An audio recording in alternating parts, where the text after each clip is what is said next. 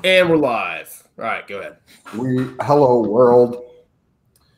Welcome to Strongman's channel, Jay's podcast, and we have a guest here, Chris. Please introduce yourself. Hi. I'm Chris. Hey, just to avoid confusion, my name's Chris too, so just call me Strongman or the God Emperor, either one. I like the God Emperor. Dude, I swear to God, I was saying, I'm like, after fucking Tesla shares crash and there's a market correction, I'm just going to wear a crown on here and be like, you just crown Strongman and I, the kings of bro finance on YouTube, man. But we recognize only Sven Carlin as our emperor. That'll happen in like 2025, you know? Probably be dead by then. Tesla will crash way before that, dude. It's going to run up to ridiculous levels with this next round of stimmies. So I have nothing against Tesla, but I was listening to a podcast a few months back, and the host of the podcast went off on how Elon Musk is basically conning the world it's a Ponzi scheme. That everything he does is a Ponzi scheme. Sorry, dude. Keep going. I'm sorry, I was interrupted. Basically, the entire thing is based off of hopes and dreams from investors. Yeah, give me all your money, or give me some money, and I'll put that into the company. Meanwhile, he's just growing and growing and growing, and the government's giving him billions and billions of dollars for SpaceX. And he's like, oh, well, I can take this and put it over here. Look at Cybertruck. You know, everybody give me $1. You know, I don't get it. Tesla's earnings per share are negative 0.98 for the last year. I don't think Tesla's a Ponzi scheme. I just think that Elon Musk is a brilliant hype man and a brilliant dude overall. And I think that all these fanboys don't really understand what they're buying. Like the three of us understand that oil is going to be with us for the foreseeable future, or we're going to be having rolling blackouts like they do in California. Socially, I bet you I'm socially more liberal than like 90% of the liberals running around, because I just take the conservative viewpoint that if it doesn't affect me, it's not my business. And I'm very libertarian socially. Like, what adults do is their business. I'm just fiscally conservative and a Second Amendment supporter, and I have to look at it like, in California, you failed economically because of disconnected from reality policies. Unfortunately, that's why I wanted to have one guy on here, is to basically explain to him about the minimum wage, Medicare for all, because he doesn't understand. He literally said the Democrats are better because they're giving him a stimulus check, and I said that you'll pay back through inflation, and he didn't get it. People don't understand that the central bank literally currency. It doesn't. They don't. Hold on a second. Are you guys getting that feedback too? Nope. Mm-hmm. This happens every podcast. No worries, dude. This is the only podcast that you do in your bathrobe. That's true. I didn't want to say anything. I thought you were just cold. It actually is cold in this room, because like this room is right above the garage. So I feel bad for whatever kid I put in here one day, because they're gonna freeze their little butts off all day and all night. But you know what? Hey, not my problem. Hard times create hard people. That's right. I probably don't even give them blankets. You know, it's just like, suck it up, weakie. Yeah, just all you do is you leave David Goggins on a loop. No sleep. Yeah, I need a blanket. Get away from me. Get away with your inner bitch, dude. Just think that it's warm. I mean, honestly, I'm a firm believer that if you go through some trials and tribulations when you're young, and that pays off for the rest of your life. So the earlier, the better. 5, 6, 7, whatever, you know? That's why, on a serious note, that's why I think everybody should get their kid into a martial art. It teaches them that, like, look, earn it. Sorry, you're not gonna tap that guy unless you work. I'm a big fan of high sports. Like that. That is used to be that way in high school. Sports used to be that way, but now it's like, now you lost. You're still a winner. Yeah, good job. Come on, you're a winner. No. I was only in high school 14 years ago, and back then they still had winners and losers. I don't know if it's changed recently, but yeah, they get you to play t-ball and baseball. So yeah, like that's how it was. They didn't keep score. It's like, what the fuck's the point of this? Kids keep score. The kids do. They've shown studies. The kids are keeping score, and it's a valuable lesson to learn to take losses. You're going to lose in life. You're not going to always get what you want, and just saying I'm offended and I should be given it doesn't. Okay, like, all right, like it's not that. Pretty sure there was a Rolling Stones. Pretty sure that was a Rolling Stone song. Yeah, right. Out there. Dude, it's like today. The only thing you have to do to be exceptional is to just show up and do what you're supposed to do instead of actually being exceptional. Yeah. Very wise, very thought-provoking. But it's even the case sometimes here with stand-ups. They get mad at the audience if they don't laugh. And I'm like, then your joke doesn't work. Wednesday night, I had to test out this joke, right?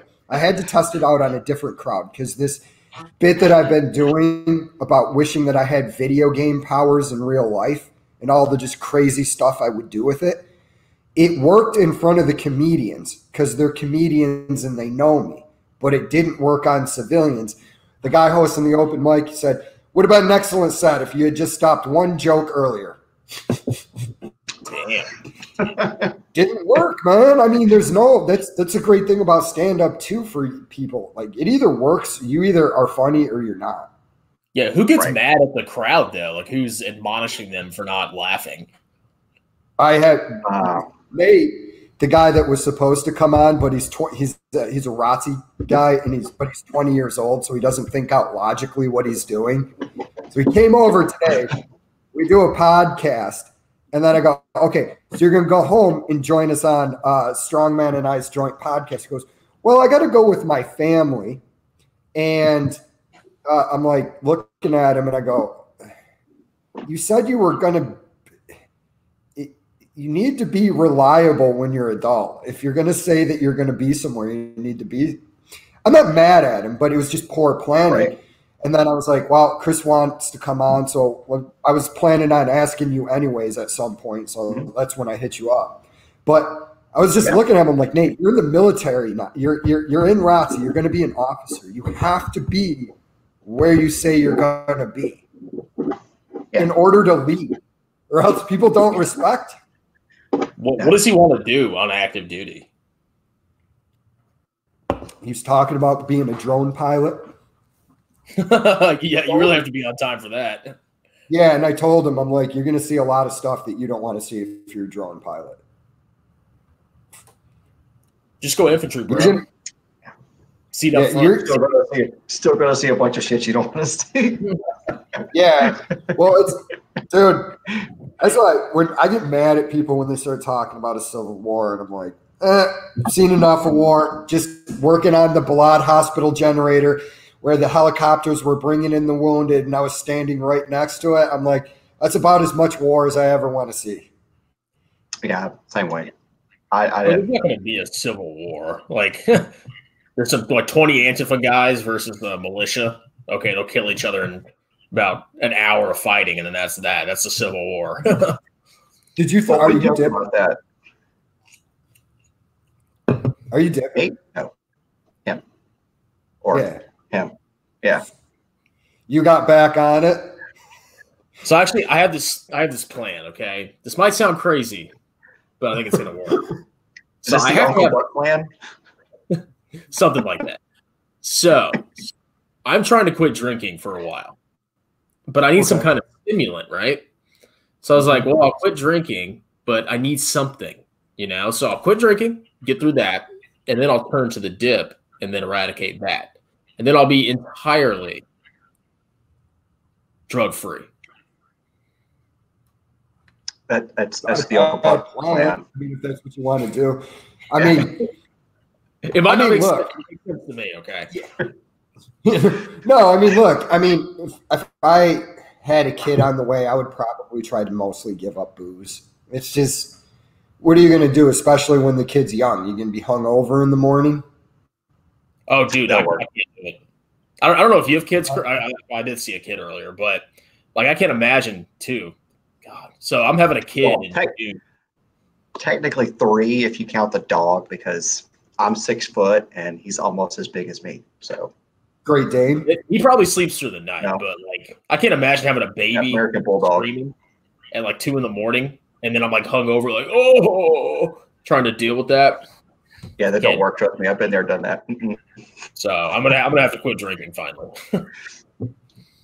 No, so baby comes around. The best thing to do is trade off. One night, your night, night, your night.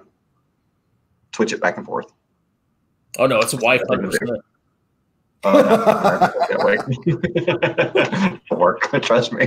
But here's the reason why I can't breastfeed. The wife can. Therefore, what am I going to do? If he's hungry at night, I can't do anything. Dude, sex is trust me. There's ways around that. Gender's You're gonna find out. Gender's just a societal construct. Just breastfeed that kid.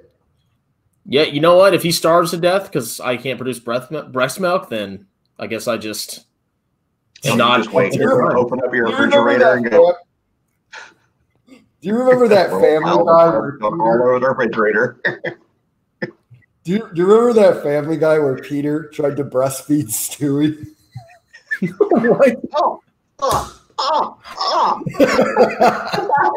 Oh my God, it's horrible. Straight lard coming out now. No milk. Dude, that show is so funny. I haven't watched it in years, but it would kill me. Yeah, I don't even know where. Is it on Hulu or what? Yeah. I can't find it anymore. Yep. All of them on Hulu. Yeah, South Park's on Hulu, but there's a finite amount of subscriptions I'm gonna have. I'm trying to save as much money as possible, and it's the subscription thing was the promise that we could cut the cord and we wouldn't end up paying $100 a month for entertainment, and we're right back to that with Amazon Prime. So, are you buying Tesla stock with the money you saved? Yeah, my portfolio is now perfectly positioned to make me a trillionaire. It is 50% Bitcoin and 50% Tesla. I was about to say, is it Bitcoin too? That's all you got to do. That's all you got to do. I don't. A trillionaire. Well, Bill O'Reilly keeps telling me to invest in gold, so I don't know if I should do that either. There is no better investment than a shiny rock. Okay, that is going to make you unfathomably wealthy. I mean, back in the 1500s, that was wealth, And 500 years in the future, it's still wealth, apparently. I think mine's still locked up somewhere. So we're in New Mexico. We're in New Mexico. In lead? Well, this is almost as good. So we're in New Mexico helping build homes for the Navajo Indians. Oh, dude, that must have been awesome. Actually, it was, because we were building modular homes for them. I'm not being sarcastic. That must have been awesome. No, it really was. Like I said, we were building modular homes, and they would take the homes, they would split the homes in half. The homes had to be built super, super, super, so they could put it on a trailer, haul it across the highway, offload it, and then put the house back together. Yeah. But while we're there, we got to go, tool around, and we went out to the Four Corners, and then went around to the Colorado side, out to the river, and I found this piece of turquoise. It's like that big. Turquoise. Yeah. Solid rock of turquoise. They said, oh yeah, you'll find turquoise. You're like, this big. And I went out to the river, and there's this giant rock of turquoise. I was like, we'll take this home. Let's pack it to case, brought it home. Dude, that's awesome. So, Yeah. But it's dull and it's green. If I were to break it apart and put it in a tumbler, it'd be all shiny and bright, like you're talking about. Here, invest in this shiny rock. Gold is gross until you polish it. You know, maybe you're already a trillionaire. You don't even know it. I mean, that seems like a pretty big shiny rock. It's a big rock. It's not shiny yet. There was a poor farmer in like Africa that found like a $3 million diamond. Can you imagine just kind of like, dude, I'm balling now. I know I don't ever have to do stupid crap again. Yeah, he probably traded that out for his country's currency, and then it probably got inflated away to nothing. Yay! I got a new tractor. Yay! Yeah, dude. So what are you doing? You're taking your profits on the NASDAQ? Yeah, so I have like $8,000 in freaking NASDAQ tech stocks, and I was like, this is just ridiculous. Like, I can't do this anymore. So I'm selling it all. I don't care about the taxes, and I'm just gonna hold on to it. And if the market crashes, then I'll buy VT, and if not, then I'll just put it in my IRA next year. It's just crazy what's going on right now, dude. Okay. It's so disconnected from the actual reality of the earnings. When you saw Sven Carlin like show that, I was like, Jesus. It's when you start to realize when it's like sky high the price, and then the actual earnings of the S&P 500 are way down over here. I'm like, I just didn't. I mean, I knew the Shiller PE ratio was like 35 or whatever, but I just didn't realize how disconnected from reality it's gotten with all these bro investors flooding the market. It's pure mania, man. Pure mania. I mean, like, margin rates are so low, people can like buy on leverage, and that just ups the price even more. It's crazy. Like, I'm not gonna touch my IRA or 401k or whatever, but like, if I have any taxable crap that I can use for better things in the future, I'm selling it all now because it's ridiculous. My my U.S. growth fund is up 50% over the year. I think that's the one that's going to get sold and go into my IRA. I'm going to buy something that's way lower priced. Dude, I would sell it Monday, man. It's done. Yeah, I probably should. It's just, dude, it's like, dude, I was thinking about this the other day. I might have said it last time, but how there's a rational exuberance? People get emotional when you tell them Tesla's overvalued. What? That's not true. like that one guy I showed you arguing with me. Oh, it must be a Tesla short seller. I'm like, it has a 1600 PE ratio, genius. I mean, and it's negative earnings per share. This isn't rocket science here. That's why I just did a video where I actually explain investing for noobs and why these bro YouTubers are idiots that they keep buying stocks. I got 100 stocks. It's like an index fund. I bought an index fund and went to the beach, and I didn't have to do any valuations on the stock, and I outperformed you. Do what? Yeah, I mean, they're going to find out. Then it's going to be fun. Now, hey, Chris, I have a question for you. Let's do a deal here. All right, you give me $1,600, and then every year I will pay you $1 back. Does that sound like a good deal to you? Are we getting this $1 back at interest, or just $1 at a time? $1 a year. No. That's literally what people are doing right now with Tesla. That's why I won't. As a company for the car, fine. If that's what you would choose to do and you think that's a fantastic deal, great. I have spent the last 20 years of my life in the energy department, or in the world of energy, whether it's 3 megawatt generators hooked up to a experimental plant that makes mufflers, or it's working in the oil and gas industry, running a piece of pipe 20,000 feet down into the earth and sucking out natural gas and preparing it to pull out crude oil. If you choose to go electric, and Tesla is your thing, and you believe solely in that product, by all means. Me personally, I don't believe in it. I don't like it. I don't want anything to do with it. I think it's just crap. Because dude, I love it. You keep plugging that car in. If 1,000 people plug a car in to the grid, you're not saving anything. You're costing more fuel to run the power plant that's down the road. How many nuclear power plants are there on the globe? Bro, Tesla's solar powered. Tesla, okay. You want to talk about Tesla solar panels? Those things are great. And they can off feed back to their grid. But did you know the state of Florida doesn't allow you to buy back? What they do is a cost share. So in the state of Florida, if you put a solar panel on your home, I don't care who it is. I don't care if it's a Tesla bank system or a solar panel. I'll get into why I don't like solar panels here in a little bit.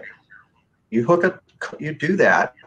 State of Florida, from the way I understand this, is you don't make any money off of your solar. Okay, what they do is they go off of an offset. Okay, you use 14 kilowatt hours. You produce this much energy. We're going to charge you this much money. Okay, you're saving money, but those things cost you what, $50,000 to put them on your house?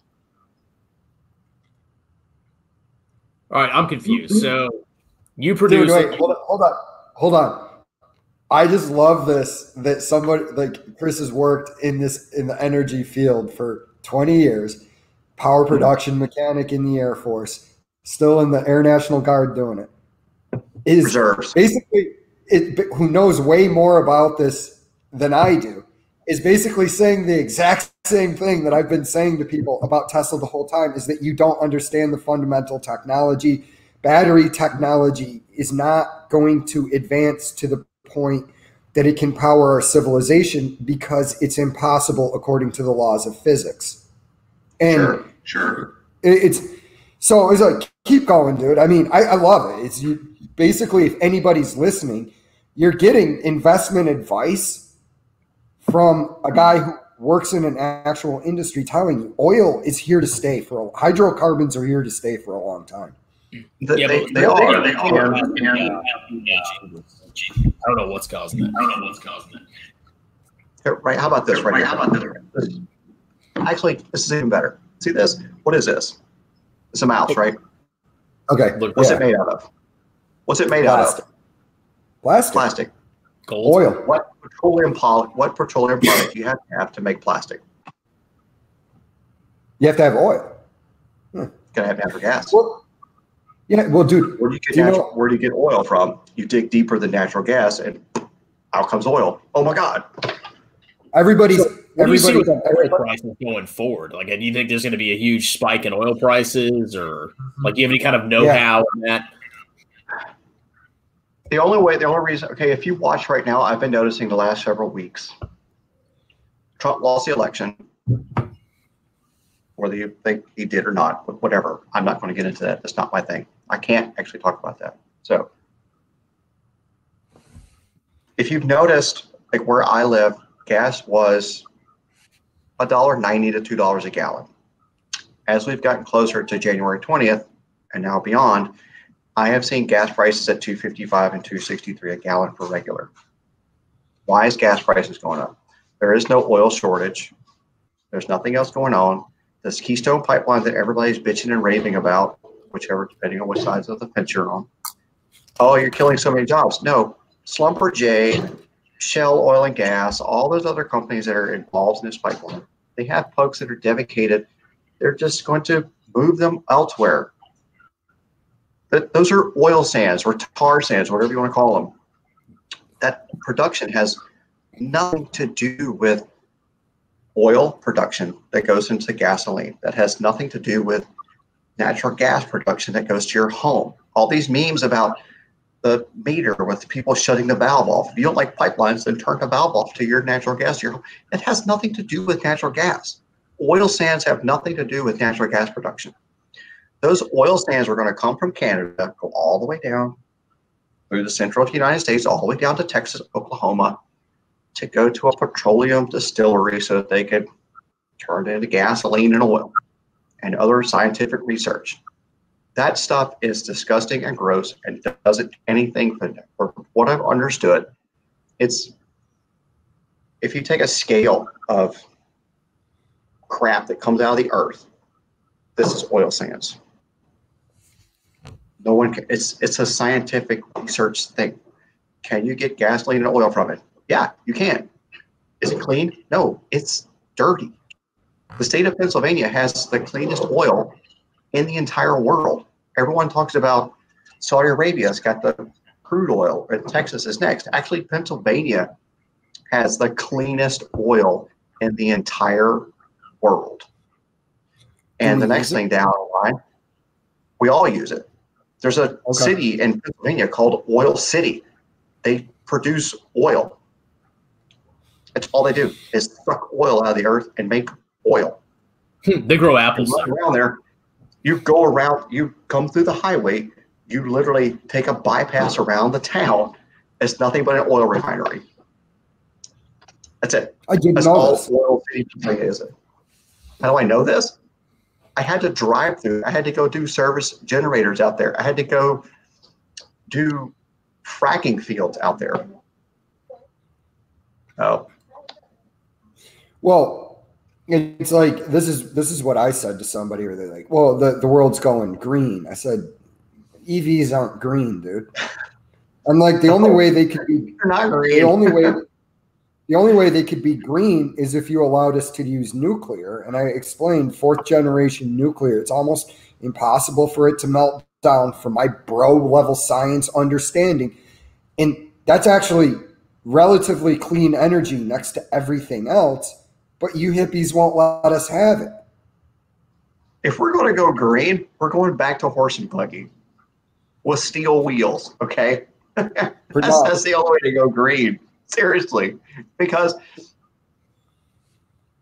show me a way to make rubber out of a synthetic material that'll last as long as the rubber tire we have today. I have no idea how you would do that. Just say it, man. Yeah, no, Bitcoin into like rubber. Is that possible? Well, no, just mine Bitcoin, and then we'll. Here's a piece of real rubber. Here's Bitcoin. It doesn't exist. Well, strong man. Remember when we were talking? We were getting hammered, and we were talking about how Bitcoin, its purpose is going to be defeated because governments are not going to allow cryptocurrency, and they're going to make it trackable, and the IRS wants to get paid. So it's like your entire thing. We're going to have cryptocurrency that nobody can track. Governments around the world aren't going to let you do that, buddy. Like, what are you talking about? I call it crime coin, man.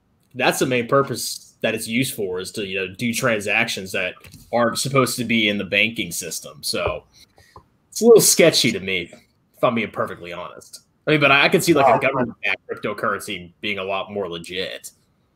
Until I go to a farmer's market and I say, oh, well, what forms of payment do you have? Because I don't have any cash. They'll all say, I take PayPal, Venmo, cash, charge. I can swipe your credit card, or I can do a chip or swipe, whatever. Until they start saying Bitcoin, it's not a real thing. It's like the Tesla thing. We're dinosaurs. You guys are dinosaurs. You don't understand the technology. I acknowledge I'm not the smartest dude in the world, but what I do is I listen to people that are more knowledgeable than me, and I acknowledge when somebody is smarter and more knowledgeable. Peter Schiff's telling you Bitcoin's not currency. I'd listen. Yeah.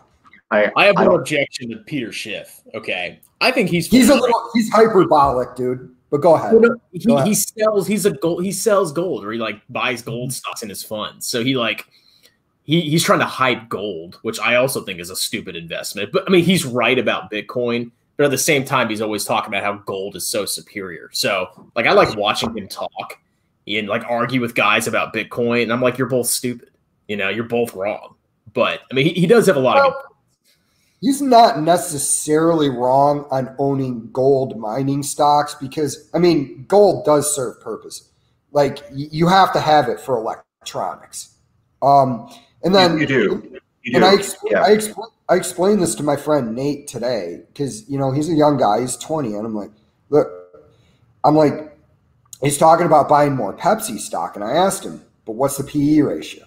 He goes and looks it up. He goes, it's like 26. I go, okay.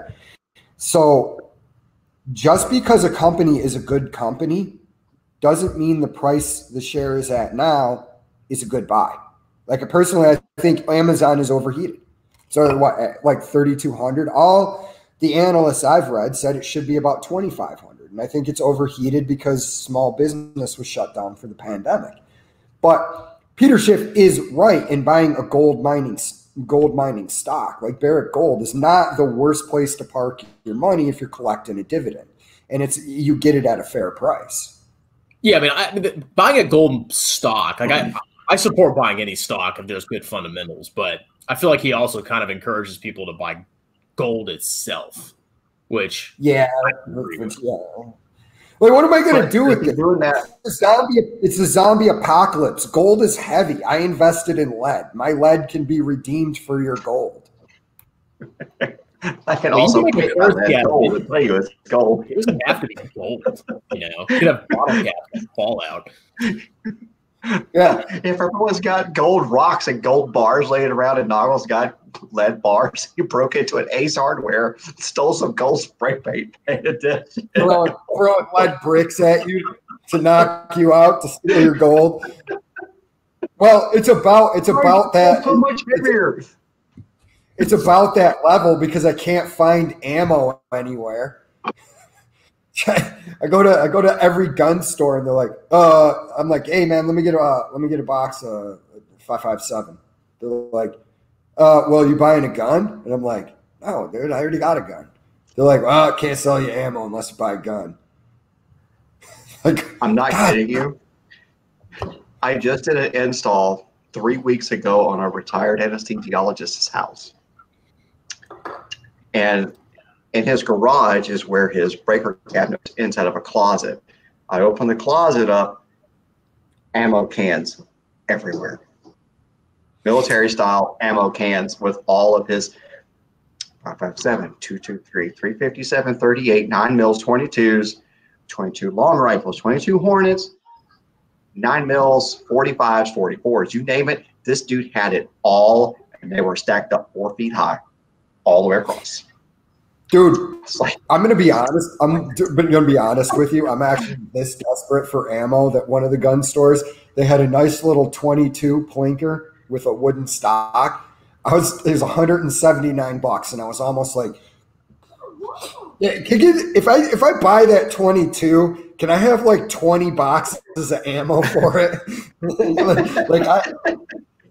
Are you planning to go shooting, or you just want to stockpile more ammo? Like, what is your ultimate goal? I think it's healthy to have a decent stockpile of ammo. I don't think you should be stockpiling for the zombie apocalypse so the ATF breaks down my door in the next 10 minutes. But it's like, I think you should always have like a decent amount. Like, I'll go this. I think you should always have 220 rounds of whatever, 200 rounds of whatever weapon you have in your house. Whether it be you just feel like going shooting or you feel like you need it for self-defense. I'm not one of those guys. Fair. I also think that, there's a fair bit of wisdom from preppers. You should have food stored in case something happens. A pallet of MREs. You never know, man. And like a bad storm could cause everything to be down and you can't get out of town. You got a pallet of MREs. You're not going to crap for the entire time you're eating them, but I mean, you got food. No, you will. You'll poop. You just won't poop as often. Yeah. Well, that's why you need to have. I just lived off of them for 6 months again. Okay, so I'm just throwing that out there. I lived off them for 6 months. So just very recently, last year. That's where I got that from. Where were you? Where'd you deploy to? You can't use that. So you remember hearing about PSAB? No, I didn't hear about it. Okay. So when you and I were stationed together in Ramstein, And remember Matasovsky? Who? Him and I went Matasovsky. Ryan? What the hell is that guy up to? I want to get him on this podcast, dude. I would absolutely love to hook up one more time just to see what he's been up to and who he's like. Just to find out if he actually came out of the closet. Oh yeah, no. Is he in the reserve? He's in the reserve. I have never talked to him. I haven't talked to him or seen, heard, nor heard nothing from him since I left Ramstein. Couldn't tell you. I heard from him when I was stationed in Iraq, and do you know that he was one? Me and Clemens were the only two that he was actually honest with and told us that he was gay. Well, it's kind of obvious. Kind of. I confronted him one time. I'm like, Ryan, you gay? And he's like, how do you know that? I'm like, I got a lot of really good friends, and if they lived like 4 miles away from me and they were trying to crash at my place every fucking weekend, both nights, I'd probably headbutt him. And I'm like, it's pretty obvious that Phil is gay, and he stays over in your room every night. So through using my Batman-like deductive powers, I deduced that you're probably gay yourself. And he goes, yeah, I'm gay. Does it bother you? I go, no, I don't care. No. Maybe he just likes to cuddle. Doesn't mean he's gay. Huh? Yeah. Maybe he likes to cuddle. Doesn't mean he's gay. Well, he tried to cop out on me and say he's bi. I'm like, dude, you're gay. And he's like, he's gay. No, I'm bi. I'm like, you're gay. Yeah, he is. Yeah, he was. Yeah. But I love that. Did I tell you what he did? He's one of my favorite. Did I tell you what he did to my room? He came. I was in the room and in the dorms. I'm passed out, dead asleep. I hear my door open. I'm like, what the fuck? Somebody goes into my bathroom, turns the lights on. They're taking a piss.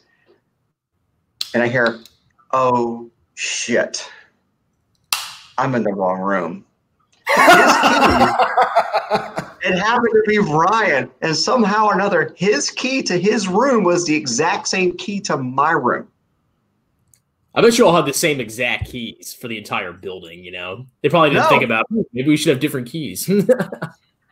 No, of all it just so happens it was the pattern of the key. Just somehow or another, his key was just enough of a similar pattern that it opened up my door. Don't know. It's not supposed to happen. It's supposed to be like 60 million different varieties of key, and somehow his and I's one weird chance. So you're saying there's a chance that I would from like 60 million houses, I would eventually get into one with my key. Oh yeah, 100%. Yeah, dude. Remember how Louis Bryson's Louis Bryson's door would be kicked off the hinges every weekend because he would forget his keys or something, and he just kicked the door in. God, no. Is this in like huh? Is this in a barracks or something? This is in our barracks. And what would happen to him if he booted in his door every week? Like, what? Just repair it. Just repair it. This dude was really handy. Like, he knew how to weld. He knew how to. Really smart dude. He got kicked out. He was a dirt boy, wasn't he? Huh? Wasn't he a dirt boy? Was he a dirt boy? I'm not sure. I think he was. Okay, he might have been. But did he drive? Was he the guy that had the blue Jeep?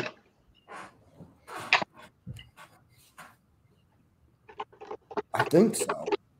Had that great big ass bow saw in the back of it, like this big. No, that was Melson's boyfriend. Okay, never mind. All right, I'll think about Louis wrestled in college, and his dad was a boxer.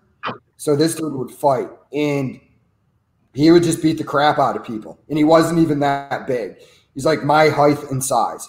And I think what finally got him out is he took this dude down that was like 6'4" at a party and just beat the ever-loving piss out of the guy. You know, how there used to be a day when the military encouraged people that like to fight to be in it, but that's long past. So they got rid of Louis. I haven't talked to him. Can't do that anymore. Yeah. Can't do anything. God forbid you do that now. It's like waking up in the dorms. There's like, I wake up and I'm like, Saturday or Sunday, I'm hungry.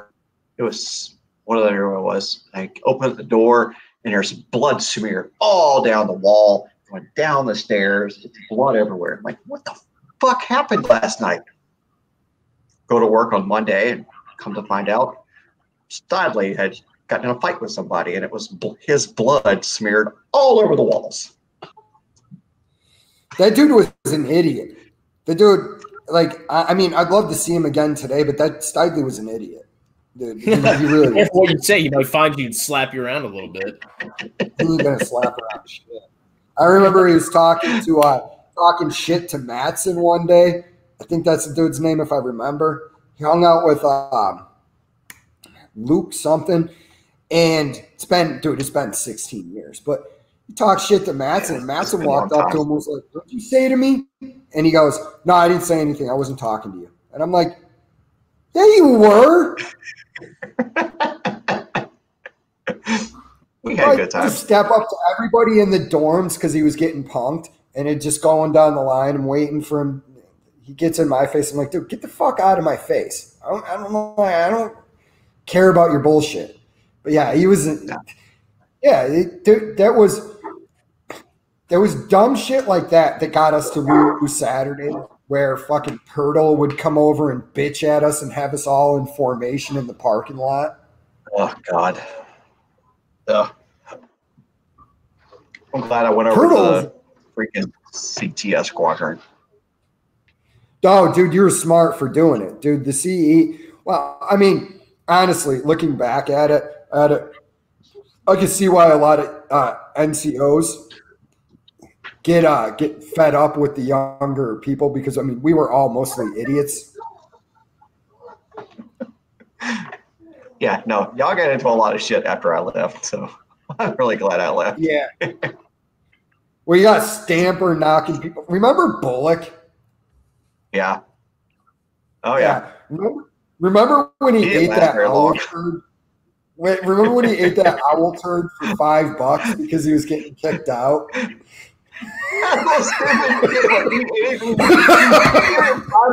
eat whatever. Somebody went, hey, what if I put all this Tabasco sauce in a spoon with some pepper? You eat it? He goes, yeah. Tabasco salt and pepper. Here you go. Oh, okay, whatever. I was almost throwing up as he was eating that owl turd. I was like watching him do it, and I'm like, this is the most disgusting thing I've ever seen. How big are owl turds? I don't know. It was like that big. They're not that big. Like, okay, yeah, like maybe that's more accurate. But there was like a partial frog skeleton or something in there, and dude, we're all just looking at him like, I was a moron when I was young, but I'm looking at this dude, and I'm like, how dumb can you possibly be? Why? What did you do? Oh, you did? Y'all are dumb. Dude, if you're thinking about joining the military, you should, because these are the shenanigans you get into. Oh, absolutely. Yeah, the shit that you will see and do that people don't tell you about. Yeah, just do it for the shenanigans, Barba. Yeah, right, dude. Like, I'm gonna pistol whip the next person that says shenanigans. Hey, Farver, what's that restaurant you like? Shenanigans? Oh!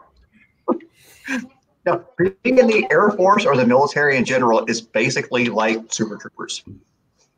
It's just hands down. That's all. I think it depends on what branch you're in and who your coworkers are. Because I know there's some departments in the Army, like the S1 shop. I don't think any of that stuff happens. Dude, but they're just lame. Yeah, it's definitely like if you go to like the finance department in the Air Force, you're not going to see that. But we're CE, nope. So we're the civil engineers. Yeah. So we're basically the half retarded stepchild of the base, like to where we're lumped in with firefighters, plumbers, like at the dorms at Luke Air Force Base. Yeah, EOD at the dorms at Luke Air Force Base. My buddy did the naked ninja. He comes running out with his firefighter gear on, so you can't see his head. He's butt ass naked, and it's like a Friday night at like 9 o'clock, and there's people partying by the volleyball pits, and he just comes sprinting through the middle of everybody, butt ass naked. There's only one other squadron in all of the Air Force that will do that. And those are guys that work on flight line. Mm-hmm. That's it. It's civil engineering and guys that work on flight line. That's it. Not air crew. Okay. I'm talking about your crew chiefs that don't fly. I'm talking about your age guys. I'm talking about the MSX folks. That's it. Those are the only guys other than civil engineering. And you can look this up. This is the absolute truth for civil engineering. Power Pro guys in general have to have the highest ASVAB score of all of civil engineering. Really? I just found this out. Yeah, I didn't know this. We have to have a higher ASVAB score than goddamn electricians do. Yeah, but I don't think we have to have a higher one than EOD, right? Actually, EOD is lower than us. Is it really? I did not know Yeah. that. I would think that having to disarm bombs would be the highest, but I mean, you might be kind of dumb if you want to disarm bombs. I don't know. There could be an argument. kind of a little bit. Yeah, if somebody went to me, they're like, "Hey Jay, we need you to go disarm that bomb." I'd be like, "Oh, you got that 50 caliber rifle? Cool. I'll be about 500 yards away and I'll shoot it." Yeah, but we'll That's give you the only way I'm $5,000 disarming bonus. the bomb. Huh? $5,000 bonus if you go disarm bombs. That makes it so worth it. Oh, no, wait. I'll give you just as high, if not more, to go sit in an air control tower and tell planes where to go. That's Doesn't take a very high ASVAB score for that one either. You got to have in the 80s. Actually, no, I take it back. No, that's like mid-60s. I think that's mid-60s or 70s to be an air traffic controller. Also, it's the highest suicide and divorce rate in the entire Air Force. And we will give you a $25,000 sign-on bonus to go fly planes from a control tower. Dude, if I'm going to become an air traffic controller, I'm going CCT. I'm not a big enough badass to make it through CCT training, but if I sit in a tower, I could call in planes in the middle of combat or TAC P. Now, TAC P's I don't even know what they do. I have met guys that do it. I still don't understand what they do. I know that they carry the backpacks, they got the radio, and they call that shit in, and they do it under fire, and they fire back. That's all I know. And I know it's tough. I know it's a very tough job, and you're in there with the SF guys. You're in there with the Rangers. You're in there with the SEALs. You're in there with TAC P is special operations. So is combat control. And this is an apocryphal rumor. I could be wrong about this, but it was something like I heard that 7 CCT guys took an airport in the invasion of Iraq from 120 Iraqi Republican Guard. And for those people at home, the Iraqi Republican Guard were no joke. Was this at Baghdad? I don't know. It was just somebody relayed that story to me. I can tell you that's true. Yeah. So that's how bad these dudes are. These dudes are they're Navy SEALs that do a different job. Although I tend to think SEALs probably are the best. I don't know, but everybody is the best at what they do, So when I got medically boarded, I'll tell you 2 stories about the Special Forces operation. And this is a joke I actually do on stage. When I was in Balad, I was servicing the Caesar generator, and I'm working with my partner, and we're just talking here. Hey man, you want a sandwich or a soda or something? I look up, it's a captain. I go, oh no sir, I'm good. And he goes, oh, this is no sir zone. I made eye contact with this dude, and this is how I describe it, and I use it on stage. It was like a domestic dog making eye contact with a wolf. That was the difference between me and him. I was like, I in no way am even worthy to be in this man's presence. This dude is so much higher on the male hierarchy than me. I might as well just go in that porta potty and sit down and cry while I pee. Did you like immediately look down and like slump your shoulders in submission? Little bit. I baited out when I met this superior. Did you lay on your back like a dog? Yeah, rub my stomach. But when I was getting medically boarded out, this PJ pararescue walked past me. I just said, "Hey man, how you doing?" Just like with this disturbed, he would give me the business end of his backhand if like I talked to him anymore. But it was like I was like, this just another example of a different level of manhood. But yeah, I'm sorry, so dude. I got one for you. How about this? So the new power plants, all right, for the Air Force for civil engineering it's all common space. So everything's on a laptop. Okay, so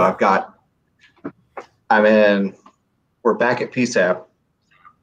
That's where I was going with the Matisovsky thing. So we brought a tear down letter to tear down PSAP and move all that shit to buyout, Baghdad International Airport.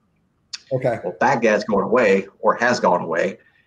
I just went on this last deployment and I just put PSAP back with the Red Horse group that I'm now attached to.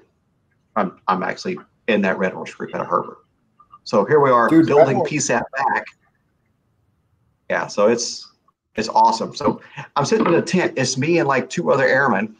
Wait, can you explain to the audience, or there's no audience, but can you explain to Strongman what Red Horse is? We have one so he doesn't. Yeah, well, that guy needs to know what. Is that you? I don't know. Maybe me. I don't know. But anyway, you have your cell phone like on the live stream. No. Anyway, so Red Horse is it's like, you know what the CBs are? The CBs? CBs in the Navy. They go in and they build everything.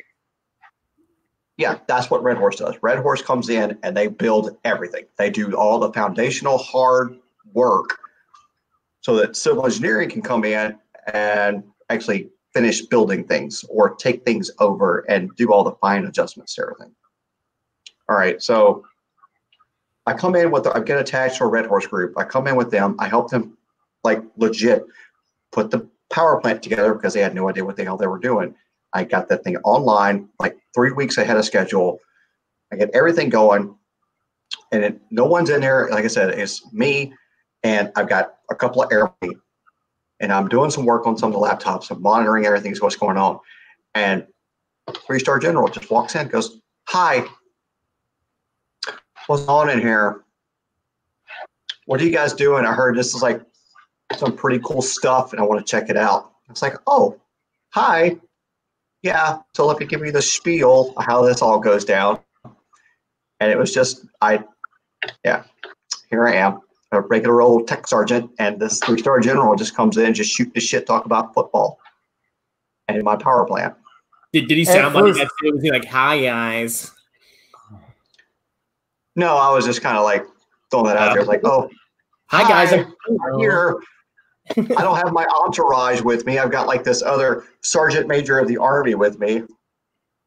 Jesus, dude, I'd be nervous. That dude would have to put me at ease. If 3-star general walked in, I'd be like, I'd probably be stuttering a little bit, dude. But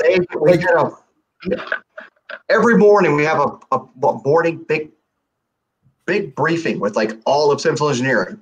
Hey, this 2-star or this 3-star is going to be walking around. Nothing. I didn't know anything about any of this. This dude just shows up out of nowhere, completely unannounced. That's kind of weird. He didn't have like his entourage. You know, usually generals overseas have the whole security detail. They don't get assassinated. 10 people with them. I had all kinds of dignitaries because we're putting peace on the map last summer. All kinds of dignitaries just walking into the goddamn power plant. "Hey, this is some pretty important stuff you guys are doing here. We understand that you," talking to me, "you're the guy that helped put all this stuff together." why don't you break all this down for us? I have never done so many briefings to so many generals and heads of state in my entire life, all about the fucking program that's on a laptop and what these big loud machines are doing outside my tent. Mm-hmm. Yeah. You probably could have said like complete BS and they would have had no idea what you were talking about. I did. All right, back. I got another drink. Yeah. Yeah, dude. That's well, dude, you're officer class. But I mean, you're really an enlisted at heart, but I mean, you had to make those presentations. What's that like? I never had to do it. I wouldn't want to do it either. Are you talking about like making PowerPoints and stuff? Yeah, and it's just explaining to people that don't know what, I was at the USF lounge. There was a guy who was a corpsman and in the Navy, and he basically explained how this politician came out to one of their fobs when he was running with the Marines. He was complaining that he couldn't get ice water. And that's generally how I view politicians and dignitaries. I generally just view them with disdain because I'm like, you don't respect what the guys are doing out here. So I don't know. I could be wrong, but it's like if I was sitting in there giving a PowerPoint presentation about what I was doing to some politician, as much as that politician doesn't like me, I like him even less. Yeah, but like I'm not high ranking, so like the only people I would brief would be like the lieutenant colonel, and he would know more than me about what was going on usually. So if you messed up, he'd be like, "No, what?" See, I actually had to make sure you knew your crap. But the highest ranking person I ever briefed was a 1-star general, but I mean it was pretty simple stuff, not like Chris was doing with 3 stars just popping in, catching you off guard. Normally it's the same deal. Normally it's a full bird that just wants to come in and just, they're commander of whatever for the region and they just want to pop in just to see how things are going, or they're from overseeing the flight line and they're just getting a tour over the compound where everybody's sleeping, and that's usually what it was. But why this dude just showed up out of absolutely nowhere, totally beyond me. Were you, like were you said with the entourage, I'm going to go to the bathroom. I'm going to go too. Whatever. This is what we do. I'll be back in like 2 seconds. All right. He comes back like 20 minutes later. It's like I'm feeling a little bit verklempt. I'm going to give you guys a topic. Talk amongst yourselves. I'll be right back. Mike Myers get from Saturday Night Live. What can we talk about? Water, oil. Sleep. Yeah, no, let's not talk about water. Water and oil don't mix. Don't do that. That's the whole concept of fracking, right? Shoot some water down and gets all the oil to come up. Actually, they do that, and that was one of the dirtiest. No pun intended. That was literally one of the dirtiest jobs I've ever done. I had a 250 kW generator running a compound for whatever machine. And I'm not kidding you. The generator was sitting on pallets in a berm. There was mud everywhere. You had to have knee boots to walk around the compound because it was so wet. And you're all right. So knee boots, right?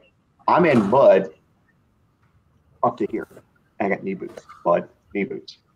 I hope they paid you a lot of money to do that. No.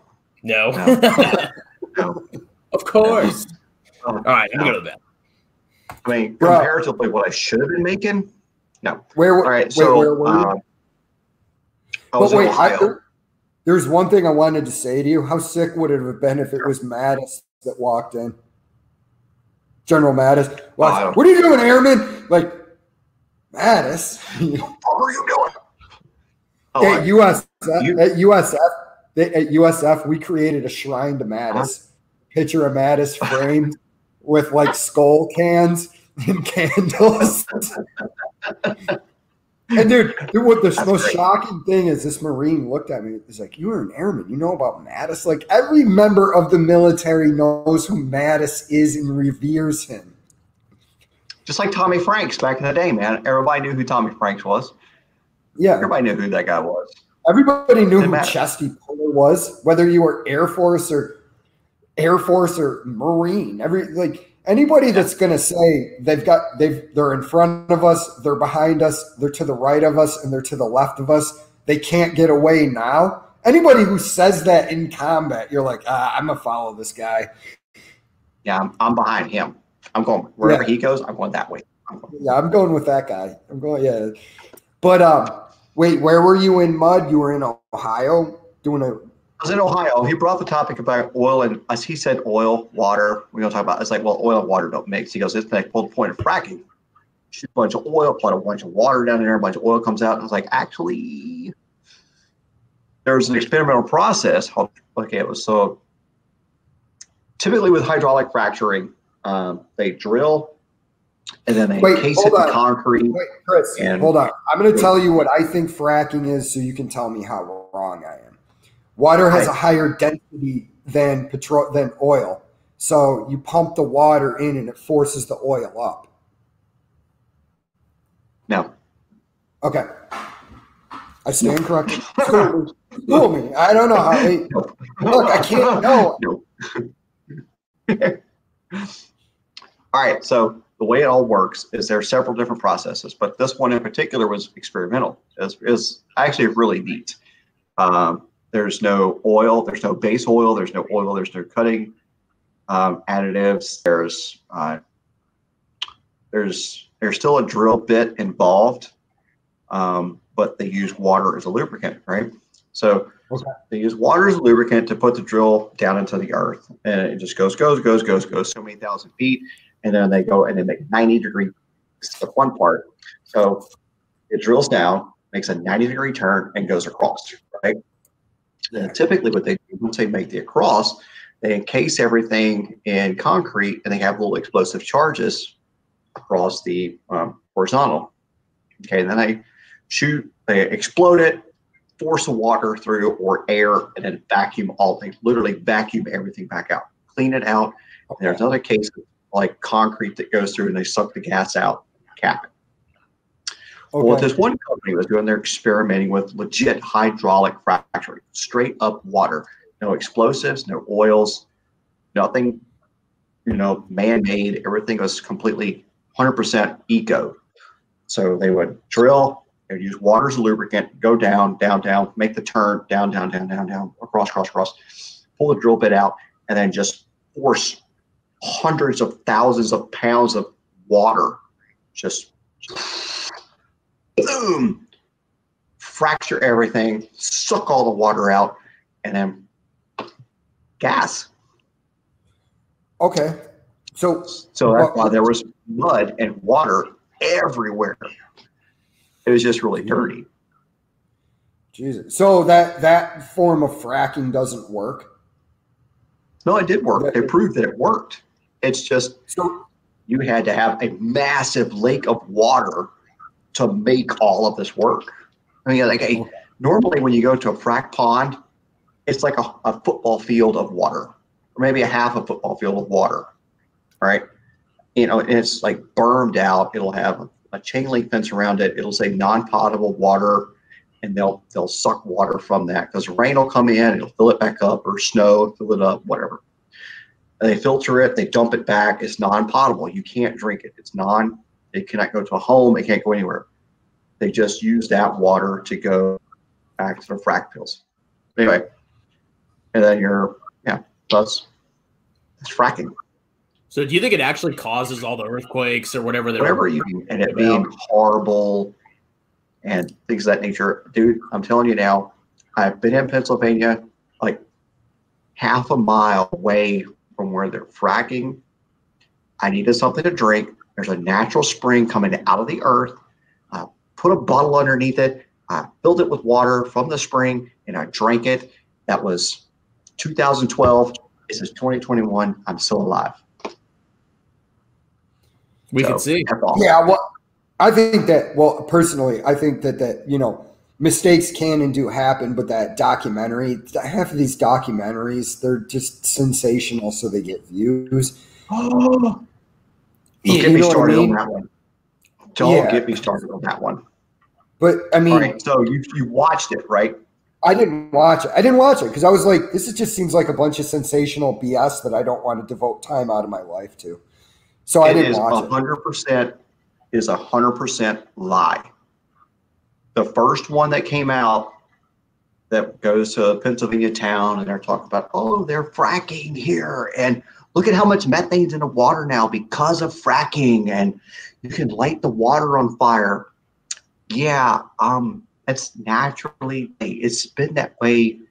You can go find the guys that are in their 90s and go ask them how long they've been able to light their water on fire. They'll tell you their entire life. Oh, yeah. What's the phenomenon there? What's the phenomenon with that water? Is it just it's a high methane count? Oh, okay. It's methane. All right. It's just an extremely high amount of methane in the water. That's all it is. Yeah, but it catches more fire now, okay? The fire's actually the water is more burning now than it was. But no, it only takes one match instead of two. See, it just also makes farts more flammable. Okay. Yeah, this is the stuff that needs to be told, because I'm like, you know, I couldn't argue the point on why we need to frack other than energy independence. And then people would hit me with some stuff, and I'm like, I don't know enough about to just counter that. Like, you know what I mean? It's like you start throwing financial BS at me, I can start countering you with, well, that's stupid for this reason. But like, you can't know everything. I don't really. What I thought I knew about fracking, you just told me was completely wrong, and I'll take your word for it because you know a lot more about it, and I know you. You know, so it's like, the narrative just gets out there and it just gets, oh, fracking's evil. Okay, but we're not dependent on oil from anywhere else. Well, but people have an agenda. They want to make sure we get rid of oil and they're going to save the world. And they'll say whatever they have to say and use whatever propaganda they have to do to make it happen. And that happens with like almost every issue you could possibly imagine. Everything. Like, I don't trust any documentary, you know, especially if it has like dramatic music and crying babies. Like, I actually go and like try to read the information and the studies behind it. But, you know, most people aren't going to do that. It's too much work. So, well, that's that right there. That exact premise that you just said is exactly what a guy from Ireland did. When there was that first fracking documentary that came out in 2011 or 12, whatever it was. When that came out, this guy from Ireland came over and goes, there's a lot about this that doesn't seem right. So he went and backtracked that documentary and backtracked everything and did research on everything that he claimed was gospel or truth, and found out that all of it was a lie, and made a documentary about the lies of everything. But you bring up a legitimate point. All this sensationalist BS takes away from like real scandals. Like, did you ever, on Netflix, there's this documentary called The Devil You Know, and it's about Teflon. Teflon causes birth defects, and the 3M factory in West Virginia was pumping it out. And there was this guy his mother worked around Teflon, so he was born with this weird genetic anomaly. His nose was really messed up. But this was the shocking thing about it. They tried to find people's blood without Teflon in it. They had to go all the way back to blood samples taken from the Korean War. All of us have Teflon in our blood right now. Every single human being on the planet, even the isolated tribes in the Amazon, have Teflon in their blood. And they're worried about fracking. Like, you know what I mean? Like, and it's like, but the thing is, even on Teflon, look at what it's done for the world. You know what I mean? It saved countless people's lives in like the technology and clothing enabled it. So it's a trade-off. There's no free lunch. I don't understand why people think there is. I mean, at the end of the day, it always resorts in just people paying higher prices at the pump, which I think is stupid. That's all it is. So Teflon is more than just like, okay, so Naugy, you brought up and cooking. It's more than, we can like go full circle back to gas and water. Mm-hmm. Yeah. Where do you use Teflon? Like, there's 2 to 3 grades of Teflon tape that you use for. So if you're going to do plumbing in your house and you want to, or if you have a garage and you want to have an air compressor and do air tools, things like that, you will go to Lowe's or Ace Hardware and buy Teflon tape, and you'll tape all of your fittings with Teflon tape. Okay, Teflon. Hello. Well, in natural gas, you can't just use regular Teflon tape. Same thing with petroleum products. You can't just get the white Teflon tape. It doesn't work. You got to get the yellow stuff that's petroleum rated, right? I have Teflon paste from Loctite that I use. It's a tube. It's like this big. It costs $23 a bottle for a 5 fluid ounce tube of this stuff. You use it everywhere, every day. It's in everything. Yeah, well, dude, when we talk about getting rid of oil, like how there's negatives. Imagine a world without plastic. Can't. There would be no. Yeah, and we would also be. We would also have. This thing weighs like a pound. If I didn't have plastic, it would be like conk. Like a lead brick. Not only this, the medical industry. Yeah. You didn't have plastic. I mean, so it's like, and there is something to be said that a lot of, like, my personal opinion is, when you're talking about Coke bottles or Pepsi bottles, you could use hemp plastic, and that biodegrades in the sun.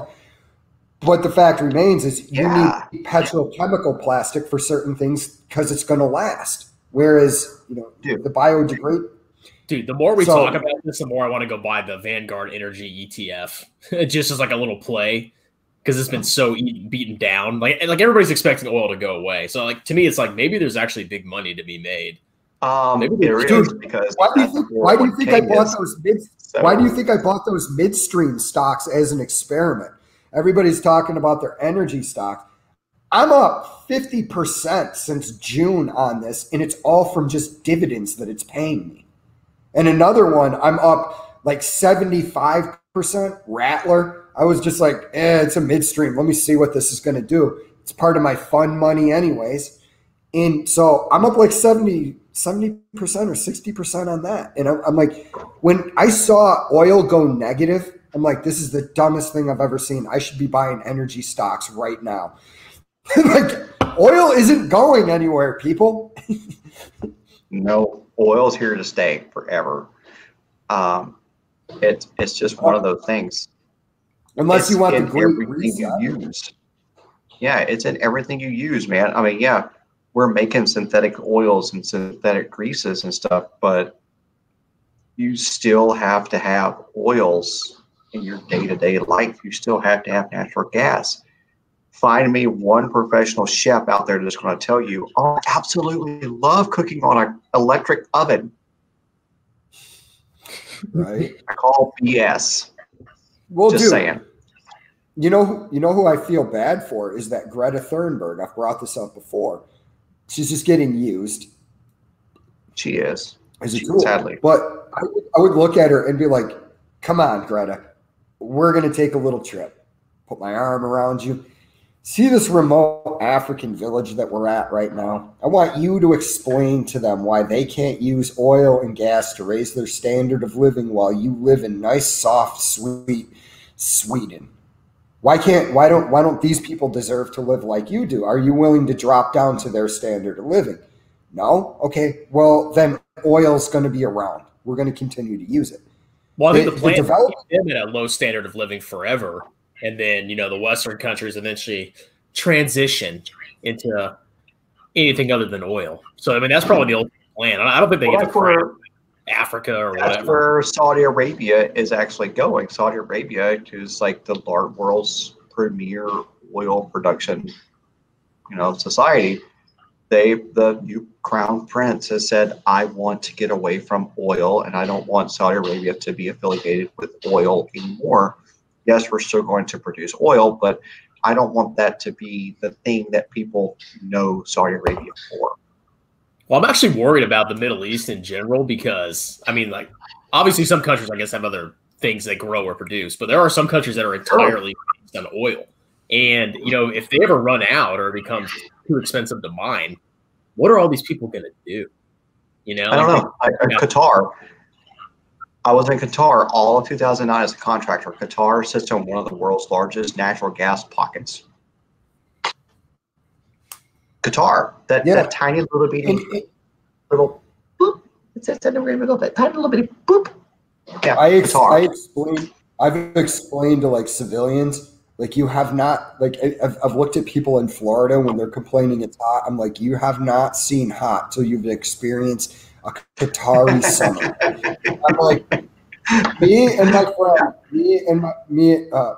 Martellini, were coming back from Iraq in 2008. We had been in Iraq in July. We landed in Qatar. We go to sleep.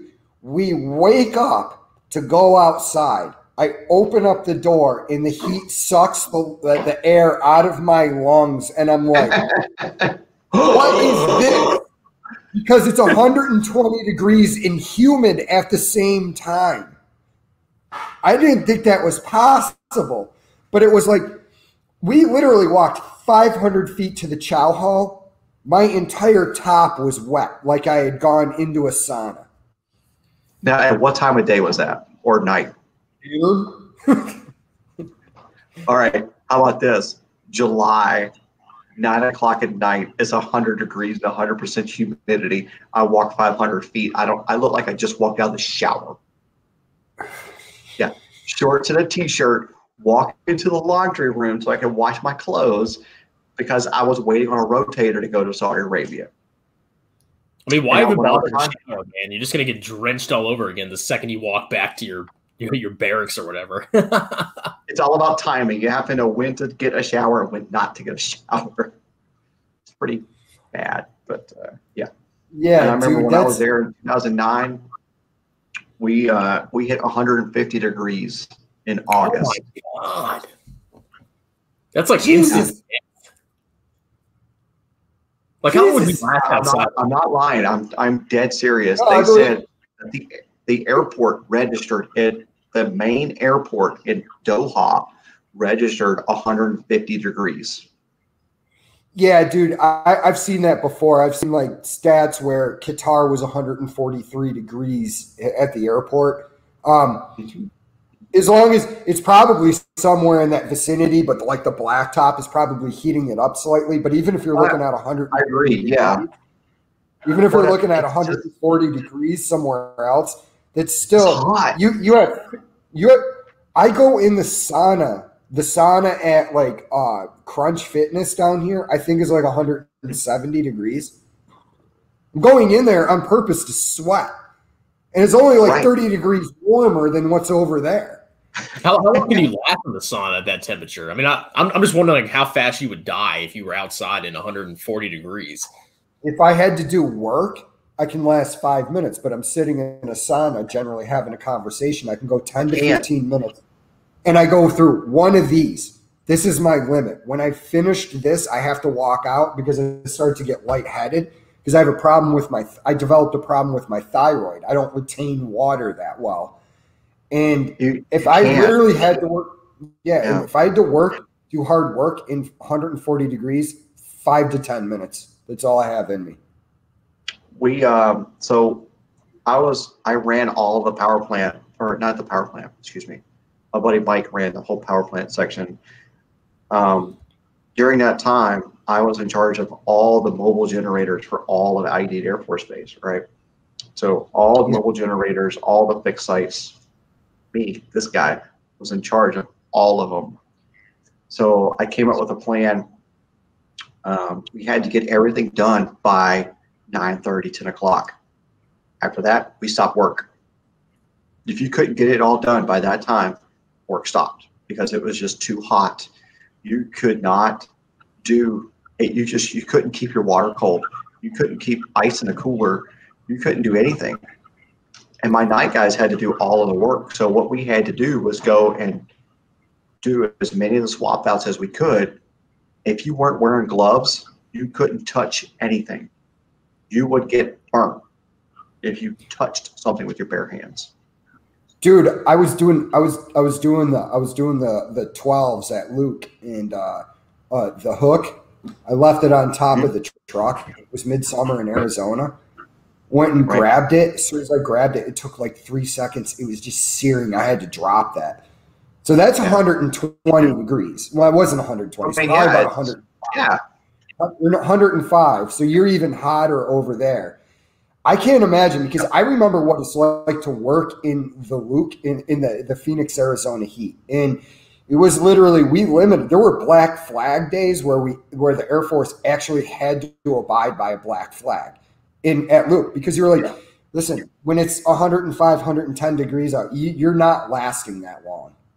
No, you're not. You worked in shifts. You literally worked 5 on, 45 off. That's the black back rotation. Jeez. Yeah. It's 5 on, 45 off. Yeah. 5 minutes of work, 45 minutes of rest. For some reason, I was thinking hours. I was like, what the hell? Like, why are you taking 45 hours off? No, 5 to 10 minutes of work, 45 minutes of rest. That's what you got. Because you legit could not do any other work because it's just that hot. It's like, why even bother to live there? Like, why are humans even settling and living and trying to thrive in something like that? Yeah, that'd be a perfect and simple thing. It's like the Arab culture is they're just like the rest of us before we settle down as humans. They used to migrate and move. So during the daytime, they would put up their big tents and they would like do whatever. And they would be on the camel. They would travel at night, or vice versa. They would travel as much in the daytime as they could. They would stop, and everything was focused around water or getting to the next oasis or the next town or the next civilization. They would move. And if they chose to stay, they would stay. We as humans have done that forever. And it wasn't until how many thousand years ago where we just decided, I'm not going to migrate anymore. I'm just going to hang out. Yeah, I'm pretty sure that actually started in the Middle East, like in Iraq. That's where I think they first had. Mesopotamia. Yeah. Mesopotamia is like one of the first civilizations. There's also Göbekli Tepe, which they recently discovered in Turkey, which actually rewrites when humans. It was thought that humans didn't really settle down to like 5,000 or 6,000 years ago, but Göbekli Tepe was a permanent structure that goes back 12,000 years. And it also goes to the theory that Egypt is actually the first civilization of Egypt is actually far older than people think, because they found Robert Schoch. This is all coming from Rogan's podcast, by the way. I'm a Rogan nerd. But Robert Schoch, the geologist, I remember watching this before I heard about it from Rogan. But he said he went to ancient Egypt and he goes, these are actually watermarks, which would put ancient Egypt the Sphinx starting like 8,000 years ago. But for most of human history, we were just hunter-gatherers wandering around. And that's in fact why you why you rock a baby and it gets them to go to sleep, because it simulates the mother walking. It's crazy. And it's also, I think a lot of the stress that human beings see today is due to like light pollution, and you can't actually see the stars. Have you ever seen the pictures from the interior of Australia of the stars? And it looks like something you've never seen before. It's like the Milky Way is like 3D on top of you. Yeah, I mean, I think the biggest reason people are stressed is because they don't freaking work out. I mean, humans are made to kind of like move and do things, And a lot of people absolutely, man. Crap. Do you know how much better I feel after sauna and doing yoga? Because I started doing, Chris, you'll laugh at this. I started doing, you remember the wrestler Diamond Dallas Page? Yep, I started doing his yoga, dude, and it's a mixture of calisthenics and yoga. It's actually awesome. I feel so much better after I do yoga because you're breathing deep and then like sweating in the sauna. Huh.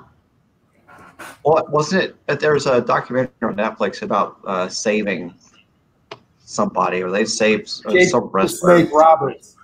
Jake the Snake that Roberts. Yeah, right. he was an alcoholic addicted to crack too. And DDP was the one that got him doing yoga and shit. Yeah, brought him back, actually saved his life. Mm-hmm. Yeah. I have a dude I work with, man. I work with him in you're not going to catch it because it's out of your system, but I'm pretty sure, I don't want to say that he does, but I'm pretty sure this dude smokes crack all the time.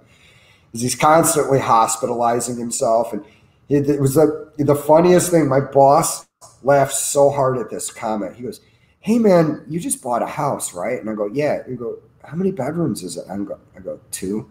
He goes, "Hey, do you think I could rent your other room?" I go, "No." Just that quick. And he goes, No. he goes, I'll pay you in "Come on, crack." man. I just stay in my room." I go, "Sean, I'm going to be honest with you. Your weakness would piss me off on Saturday. You'd come out, you'd be day drinking. You would annoy me when I'm trying to do work and get stuff done. And then I would use you as a jujitsu dummy." Yeah, but here's the thing: if you I was just looking up this move. Podcast, a guaranteed member on our podcast. He'd be sitting in the back smoking crack right now and like looking like Hunter Biden. Yeah, let's stay away from that. We get so many more viewers, it would add more excitement to it. Yeah. Sorry. God damn it. All right. Nah, no worries. Hey, so you brought up it'll get dug up when you write your memoir, 20 years in the Air Force and power production. You honestly should consider writing a book when you're done, man, when you retire. I probably should, if I could remember everything that I've seen and done in the Air Force. Strongman wrote a book already. It's not about the Air Force. Well, gotta start somewhere, right? The Air Force is the pinnacle of manhood, and that's what I'm trying to reach every day. Striving. If you're in the Army, that's what you say. If you're in the Navy, or if you're in the Marines, you say the Navy is the pinnacle, or the Coast Guard, whatever. Oh, definitely the Coast Guard. Oh man. Yeah. Well, I have a joke in my act about you know how like when people find out that you served, somebody that's never served is like, "Well, I almost served." Talk to a recruiter, and I just go, "That's not almost serving. Almost serving is going to a recruiter and finding out that you have a medical disability that precludes you from service." And then I pause and I go, "Or you join the Coast Guard. That's almost serving." Well, it's totally different. I always hate that. No, I have nothing. Coasties, if Coastie watches this, I have nothing but respect for the Coasties. I saw this, and I'm actually opposed to the drug war. But I saw this video where this Coast Guard guy jumped on a drug submarine with his M16, and I'm like, I'm opposed to the drug war, but if you're going to give me a gun and tell me I can jump on a fucking drug submarine, bust the people, I'm going to do it. That just seems way too badass. The battle boat. Yeah. Okay. Yeah, it's pretty much, you give me a 50 cal, I might be morally opposed to what you tell me to do, but I might need to test that 50 cal out. I have to say, it has been several years since I've heard a 50 cal just go off for a long time. Apparently, there's a test range off of Herbert Field somewhere out that way out there. We're doing an install in this guy's house, and they were setting off munitions and dropping bombs on this range. I'm like, whoa, that's really close. I'm having some, thoughts of being like back in Baghdad when mortars are coming in. And the guy goes, yeah, they're getting a little close, but just wait till a little bit when the sun gets ready to start going down. I was like, really? Why? He goes, you're in the military. You'll like this. So you hear the plane come by, and you hear the boom, and then you hear The 50 cal just goes off like 2.5 minutes straight. Like, what the fuck are they shooting out there? Who was shooting a 50 cal for 2.5 minutes straight? That's actually like not good machine gun practice. It wasn't just, it was several of them. They were just like one, and then another one, and another one, and another one, and another one. So it was like it's a test range where they have targets, and you have one group. One group has to do one thing. The next group has to do a separate thing, forced at the same target. That group has a different target, mission. So it's just different groups, and they were just like, okay, you go, stop, you go, stop, you go, stop. And that's just how it went. Yeah, that makes more sense, because if you shoot a 50 cal for 2.5 minutes straight, you're just going to burn out the barrel, you know? Like the old 50 cal, you just like make it glow red and just blah. They actually issue mittens for 50 cal, so you have these mittens so you don't burn your hand when you're changing the freaking barrel. That's how hot it is. That comes from the M60. The M60 was the same way. You had a barrel, a guy that was the barrel changer. He would take those mittens and go. Well, wasn't it John Bastalone? Didn't he win the Medal of Honor? Because I mean, he got like 3rd-degree burns because he actually picked up the fucking 50 cal that they were using, or the machine. I don't know if it was a 50 cal, but the machine gun they were using during World War II. There's stories of during World War II, guys were pissing on the barrel as they were firing to cool it. Yeah, I mean, he probably didn't pick up a 50 because those are like insanely heavy. You know, maybe it was some kind of lighter machine. Yeah, but I'm pretty sure I remember. There's all kinds of stories of guys doing that back in the day. I mean, Vietnam. I think I heard a story about the guys in Vietnam doing the same thing. So, well, it's like civilians don't know the rule. The rule is the generation before you was always harder than you were, and that's why it's true. The dude that the Pacific was based on his book.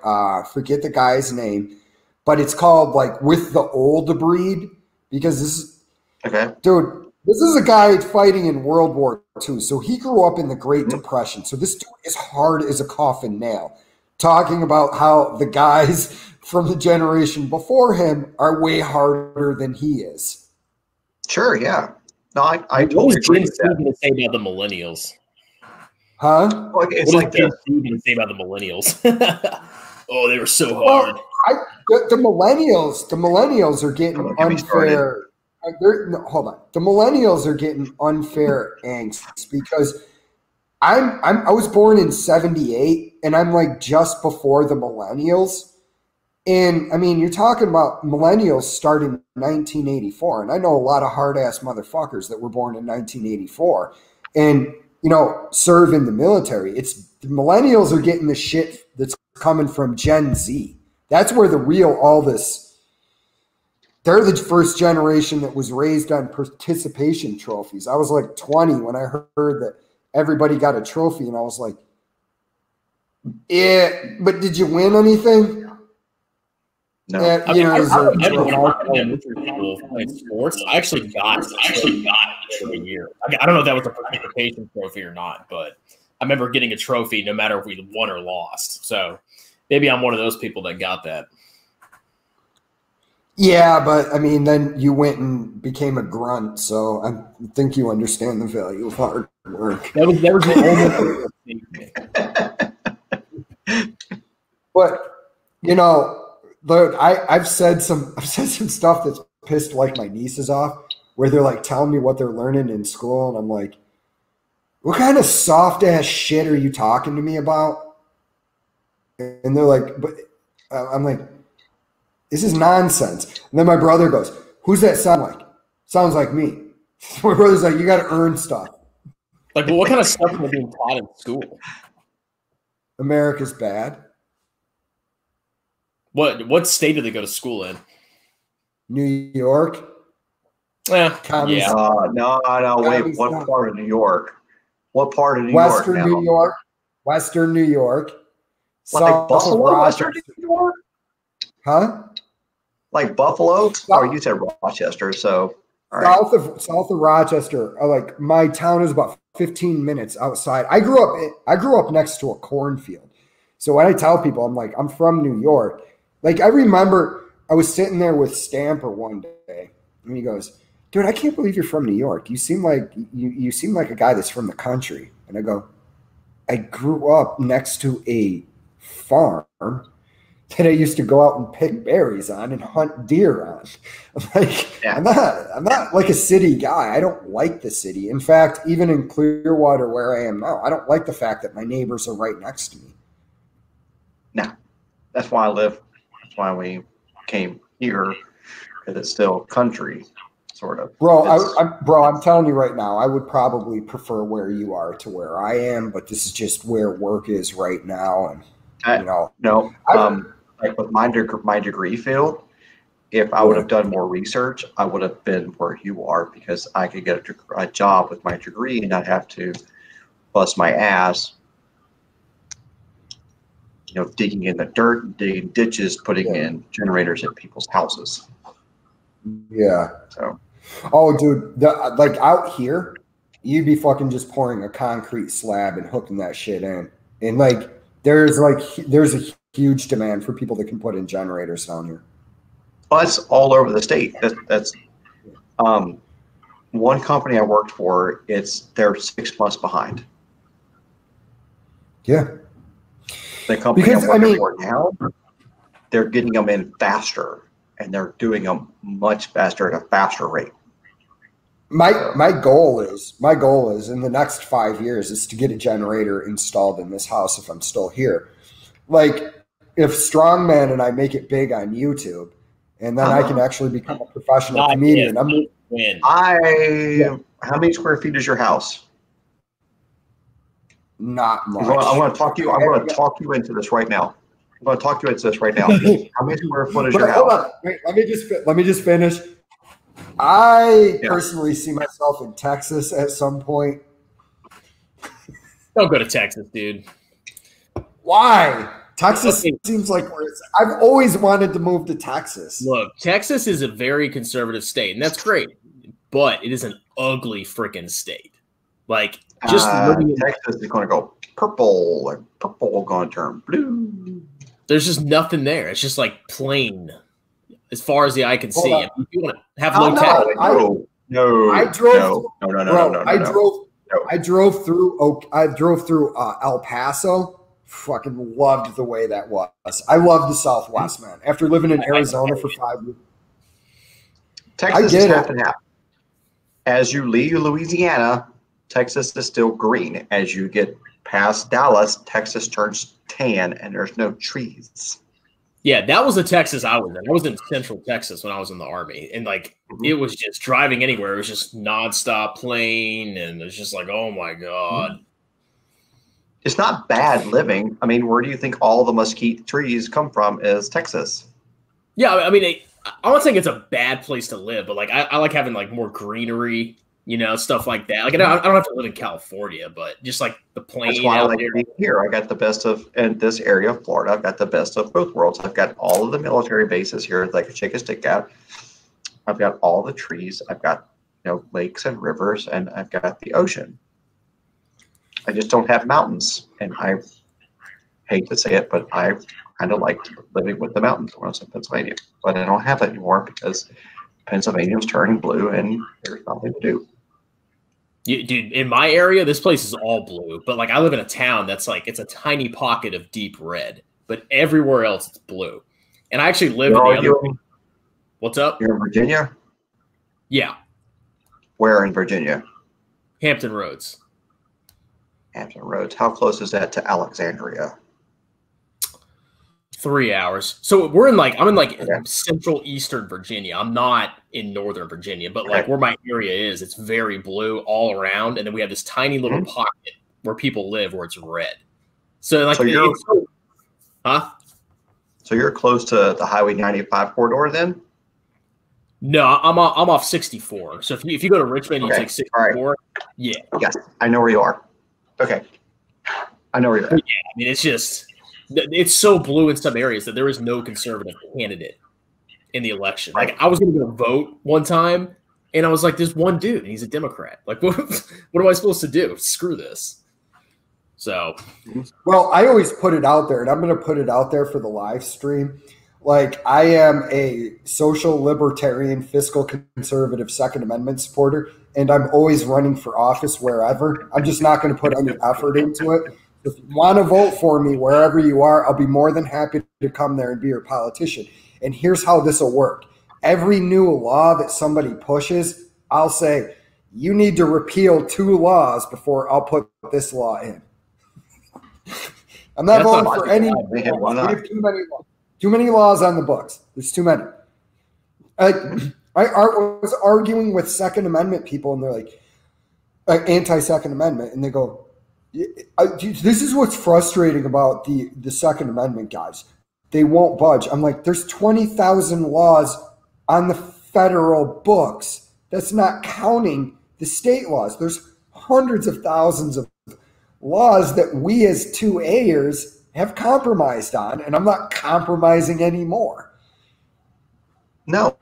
And my thing always goes back when we bring up 2A is you can make all the laws and rules that you want to, but at the very end of the Second Amendment, it says, and these rights shall not be infringed. So you can't make laws against the Second Amendment. You just can't. This is the ignorance.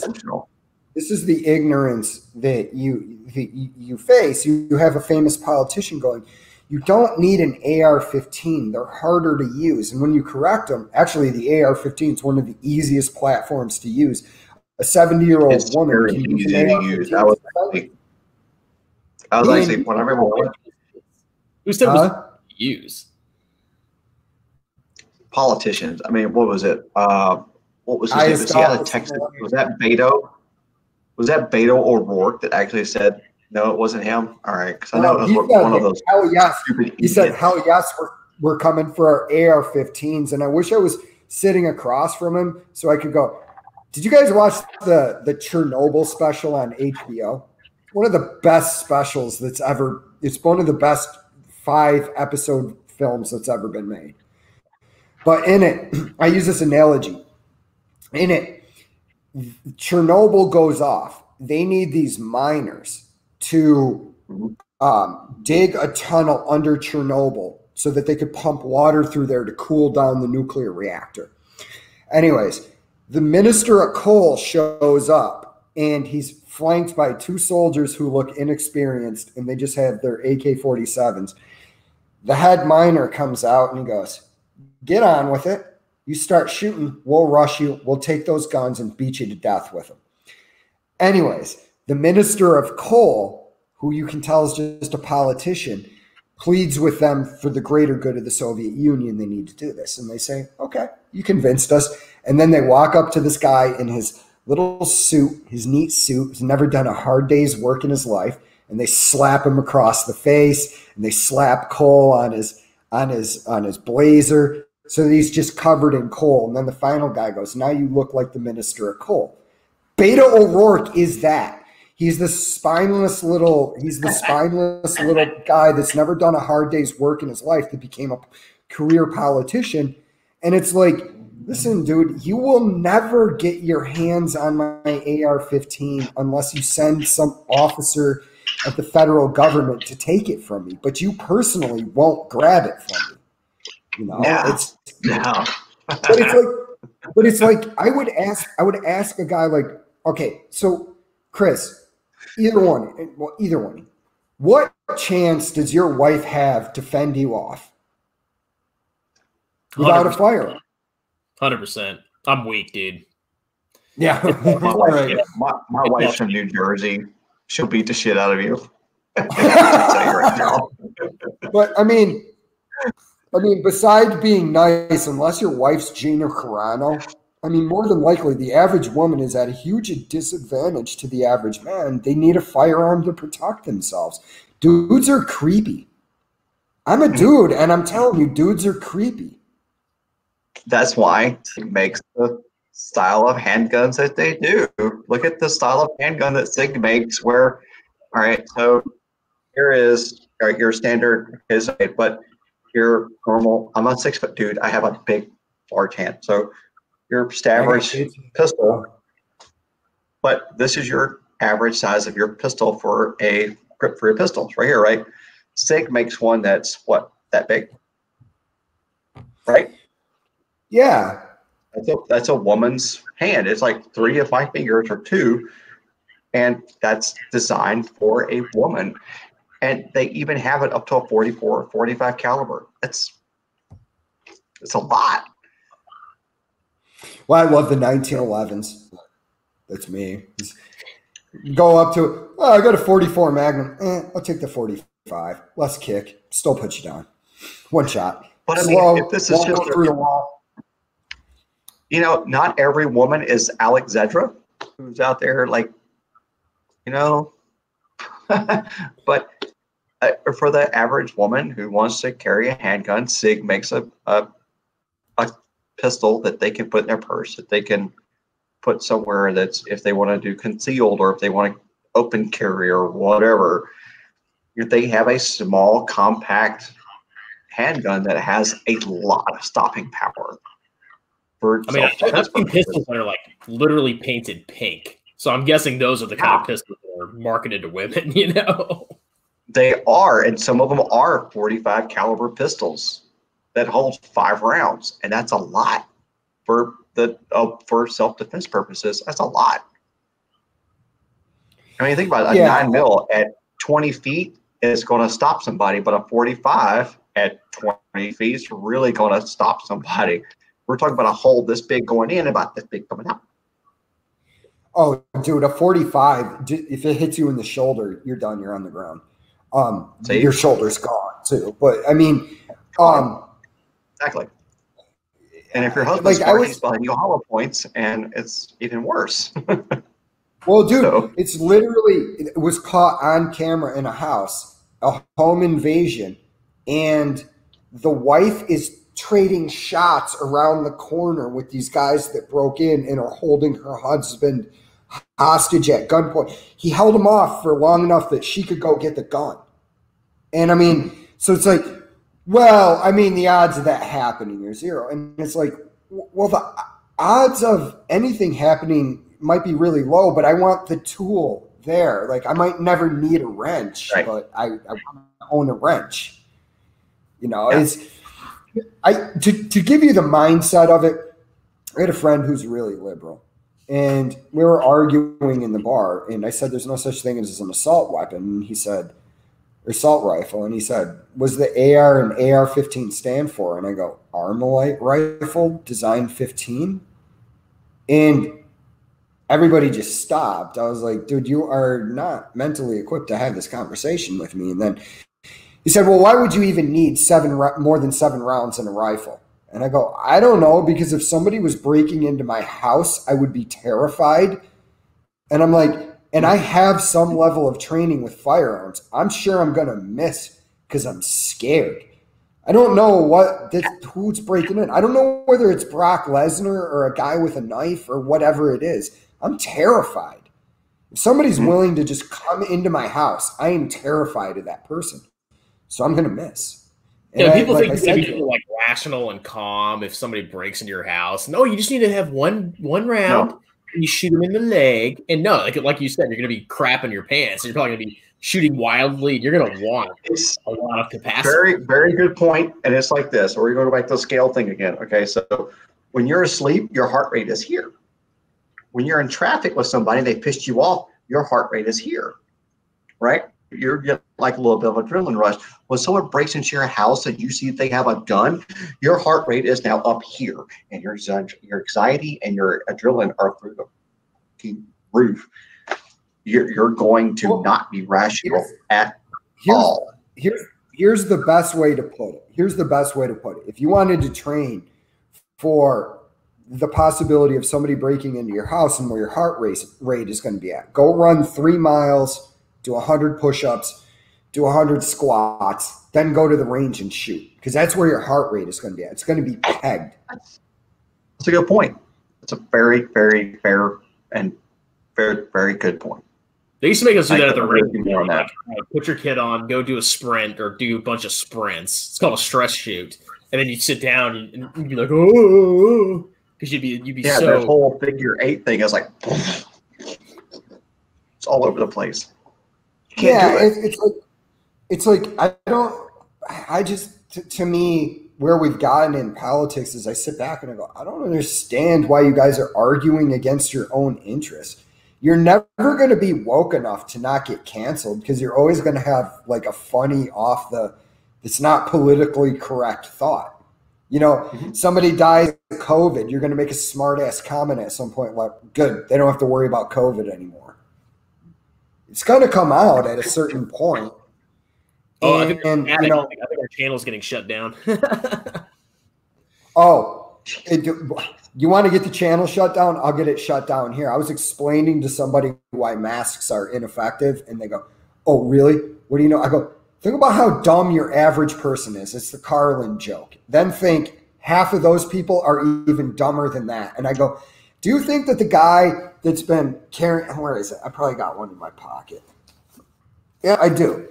I just throw this thing on just so I don't have to argue with people. Because that's my main thing. But yeah.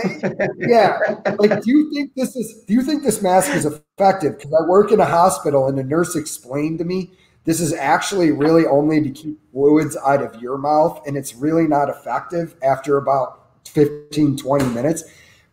People have been using N95 masks for a year.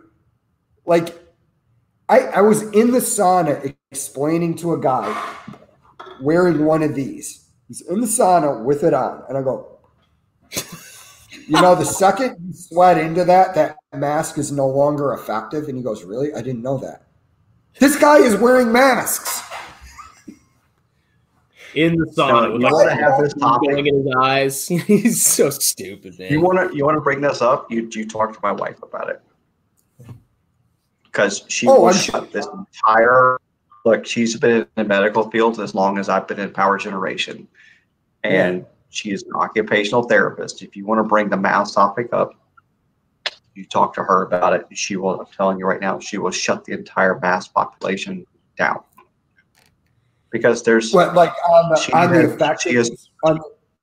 the effect – am I wrong in what I'm saying or – No, exactly what you're saying. Oh, okay, yeah. Exactly what you're saying. Yes, because her and I have we've researched it, we've read all the studies, and there's the study that just recently came out. Her and I have both read it. If you are you work in a medical environment, right? The same as her. Mm-hmm. If you wear an N95 mask, you're also wearing the glove, you're wearing the gown, and you're doing all this other stuff to be in preparation. But what do you also do after you've come out of that environment? You strip it all down, you throw it away, you put on new stuff. Yeah. What's the average person doing? They're going, oh, I got to wear an N95 mask. They get a packet of N95 masks, and they spray Lysol on it. Yep. Every day. They spray Lysol on it, and they air dry it. They put it back on. They spray Lysol and they air dry it. You're not doing anything. It doesn't work.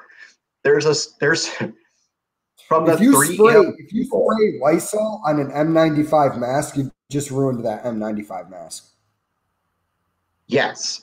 The only way to clean an N95 mask is through ultraviolet light. And it has to be a specific ultraviolet light machine to do that with. And you can only do it so many times. You can't keep using these stupid things. It's like this.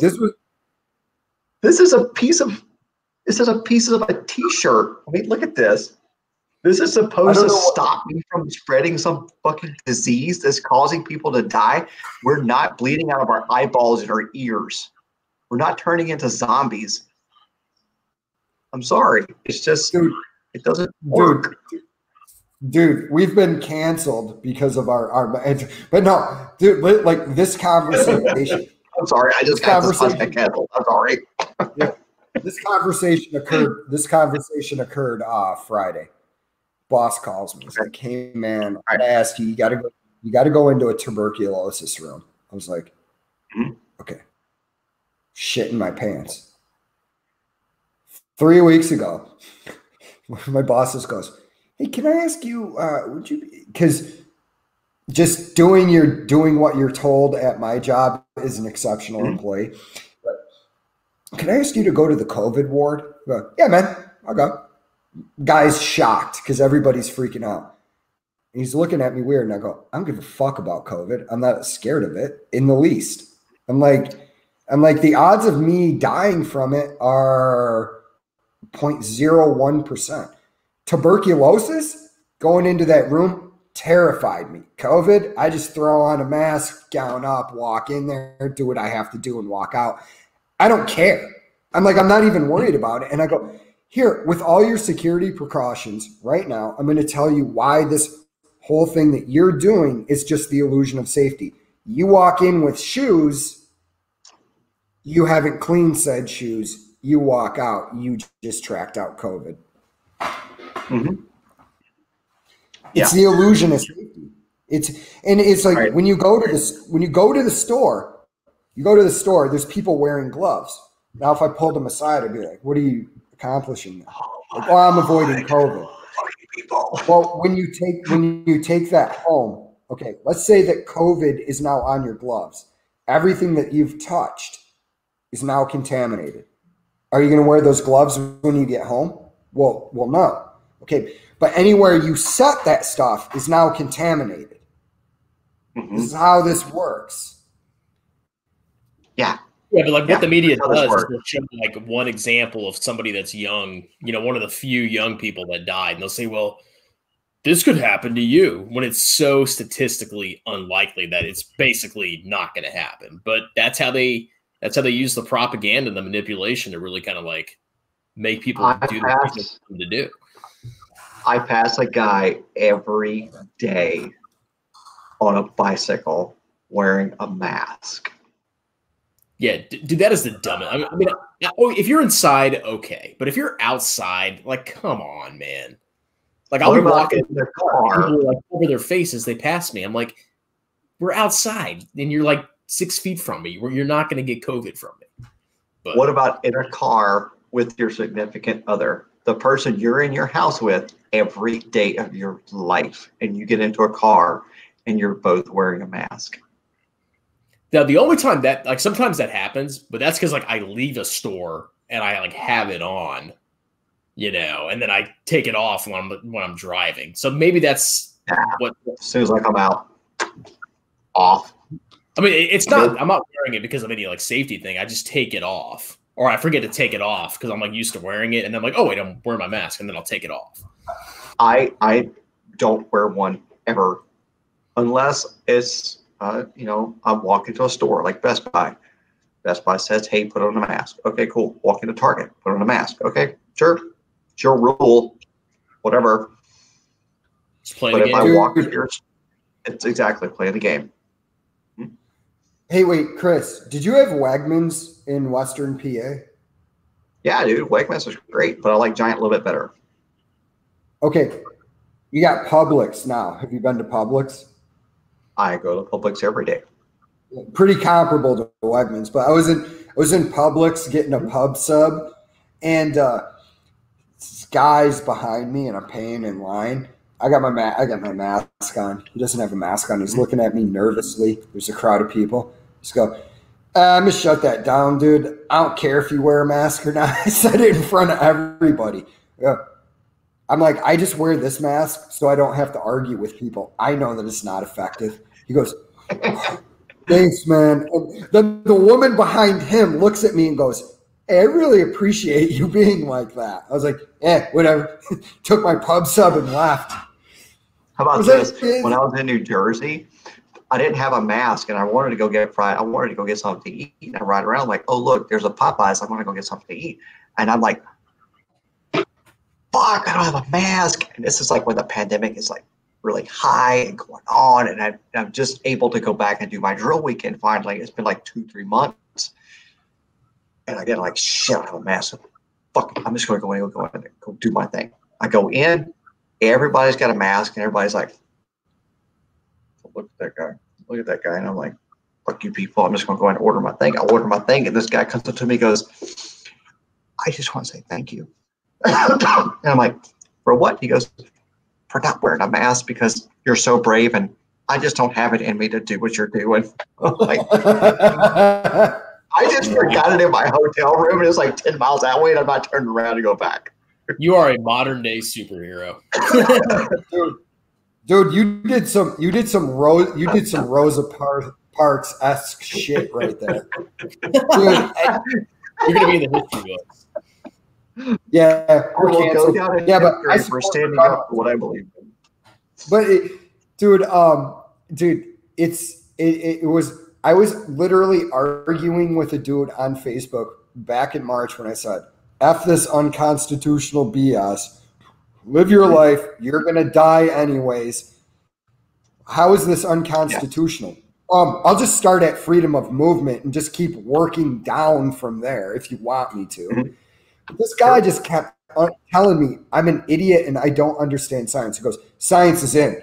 Mass work. They prevent COVID and we need to lock down." I go, "The science isn't in on the 1920 Spanish flu, you dolt." I'm like, science is never done. I'm like, all science says is, here's the theory of gravity. This is the best explanation we currently have on how gravity works. So no, in the past 2 weeks, the science on COVID isn't in. And also, I'm going to tell you something else. COVID was here long before they think it was. It was back here in September. Actually, I can go back even further than that. You probably can. It wouldn't surprise me. How about March 2019 in Spain in a dry bed of wastewater? So human fecal matter that goes, so you have several different types of wastewater. You go into a sewage plant, right? So you have dry beds like they have in Europe, and you have liquids and like whatever else stuff like they do.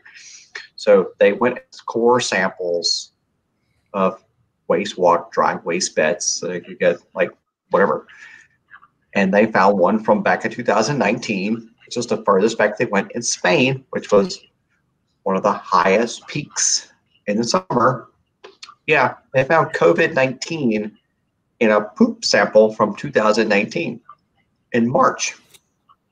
Yeah, it's not surprising. Still alive. It was alive. People call me a conspiracy theorist because they said, they're like, "Well, do you think that it was cooked up in a lab?" I go, "No, but I think it was experimented on in Wuhan and it just got out because that facility has been cited numerous times for lax security protocols." And then you're a conspiracy theorist. It's a crazy thing to think that it might have leaked. Like, that's not a weird, crazy conspiracy. It's possible. It's very possible. You know, it's not something you should discount automatically.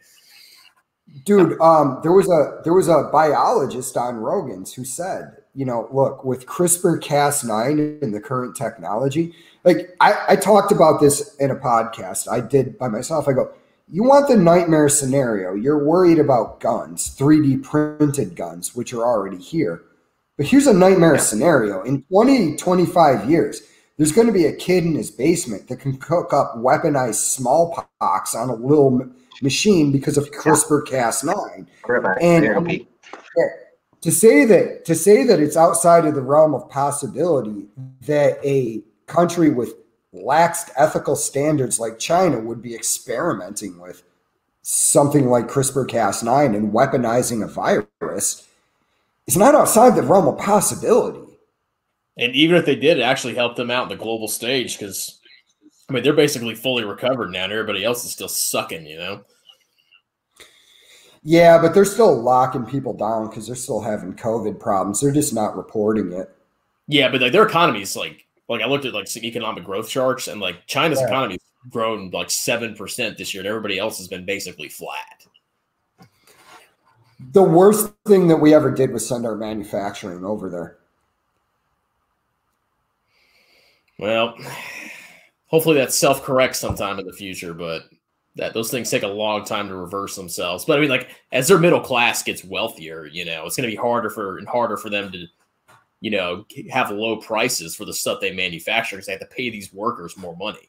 So eventually it'll be some kind of self-correction mechanism, but who knows how long. Well, dude, okay, so why I wanted to have my friend Ali on, who's also unreliable, is because he's a fan of Medicare for All, and he's also a fan of the $15 an hour minimum wage, and I wanted another guy on here who could explain to him how that works and how that hurts small business and, you know, benefits large corporations because they can afford to pay it. But, you know, but it goes to what you said. As China's middle class emerges, it gets harder and harder to do it because those people demand more and more money. I mean, if you know what an income statement is, and you know how companies do their balance sheet, it's pretty common sense that if you wage raises, it's going to make, you know, the cost of goods that you produce more expensive, and that's going to have an effect on the company's profitability, which directly affects how many people you can hire, and it affects everything, you know. But it's common sense. Wages are part of a business. It's as simple as that. But most people don't know that. And people don't realize most businesses aren't that profitable. I mean, like they might have like, you know, 6% profit margin.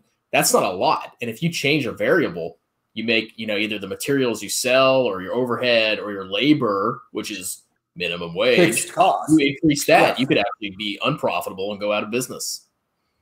Well, you know, I was trying to explain this and people got mad at me, and I go, okay, let's say there's no minimum wage, right? I say I'm a plumber and I can take on 10 kids and I say to them, like, listen, I'll pay you a penny an hour. You're 15 years old. You live at home with your mom and dad. What you're really earning with me is a skill. So I can bring in all those people, expand my business. Then as a kid develops more and more skills, he's like adding to his resume. He's like, yeah, but I know how to do this, this, and this. It's like, okay. And he's like, the guy across the street, he's offering me 2 cents. But I really like working for you. So if you pay me 1.5 cents an hour, I'll stay with you. You're developing your skills, but like with the signing of the minimum wage, I just don't think people understand this, that when you raise the minimum wage, you price out unskilled labor who then can't get the skills that they need to enter the marketplace. Exactly. And I mean, like, some people's labor is not worth $15 an hour. It's just not. If you don't have any skills, you don't get freaking paid. And on top of that, you know, the $15 wage, there's actually more cost to the business because they have to pay the Social Security contribution. That's an additional 6%. Then the, you know, state unemployment, whatever other like benefits they have. There's so many more additional costs that come from a higher wage that it's not just going to cost that business $15 an hour. It might cost the business $20, $25 an hour to pay that employee. And if you're not worth $25 an hour, you're not getting freaking hired. So let me ask you, both of you guys, a question. Okay, so we're talking about the $15 minimum hour wage. Have either of you worked for a year at $10 an hour with no overtime? For a year? Mm-hmm. No. Yeah, I worked $10 an hour for a year. Well, I worked for less than that before I joined the Air Force. When I was working minimum wage jobs before I joined the Air Force, right. I worked at McDonald's and I worked 40 hours a week, but I lived with my parents. And they actually, when I was working at McDonald's, this guy came to me and he goes, hey man, would you be interested in the management path? And then I had to tell him, I go, listen man, I enlisted in the Air Force. And he goes, okay, all right. You know, he understood, but like I was on the management path in McDonald's. I don't see anything wrong with people look down on McDonald's. McDonald's store manager makes $70,000 a year. Right. Okay. So what I'm going with this is taxes. It's taxes.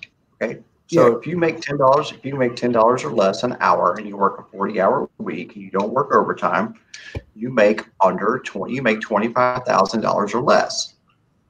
Yeah. Thereabouts. Okay. So for every state in the union, including federal taxes, if you make less than $25,000, what happens? You get all of that money back. All of these kids are going to start working for $15 an hour, and they're going to start making more than $25,000 a year. And they're going to go, well, wait a minute, I've got to pay taxes. Yeah. You're a big boy now. You're a big girl. You got to pay taxes. This is what real people do that make money and have earnings, and they have degrees, and they have backgrounds, and they have trades. They've been doing this for a long time. This I was is actually talking to the real world. Yeah, I was talking to this kid like a couple of years ago, and he's like, "Hey, did you get a tax refund?" I'm like, "No, I didn't get a tax refund." He's like, "I thought everybody got tax refunds." I'm like, "No, I actually paid taxes. You took my money, and now it's yours." That's what happened. Yeah. And he was like, "Oh my god, really?" Yeah, that's the way this works. Well, that's the way it really works. So this is what I was. This is what I've explained to people. I go, you know what the top marginal tax rate is? I think last time, what did Trump lower it to, like 37? Yeah, 37.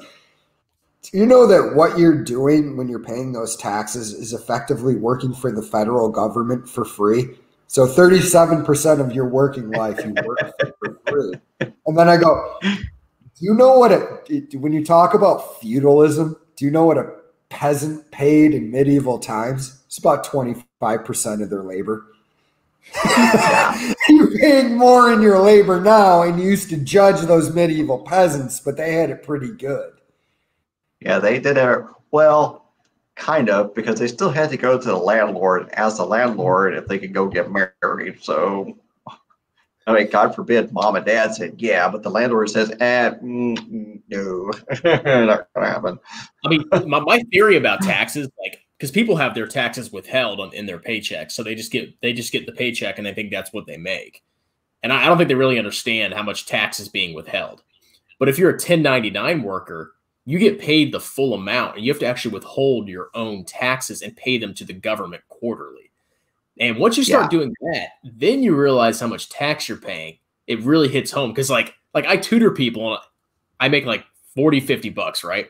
I have to put aside like $20 right off the bat just to send to the government. It's like, I got this nice check, and then oh wait, almost half of it's freaking gone. I have to send it away, and like then you realize what you're actually doing, how much tax you're actually paying. That's how I get a tax refund back at the end of the year. And I know it's wrong and I shouldn't do it because I'm basically giving the government my money because I claim zero. So I claim zero. Well, I mean, there's nothing wrong with that. I mean, like getting a tax refund is like a huge no-no, but I mean, it is kind of like a good way to save a little bit of money. Chris, do you understand what happened there? If the government holds your money for a year, you lost out on the money that would have been paid to you had you invested it.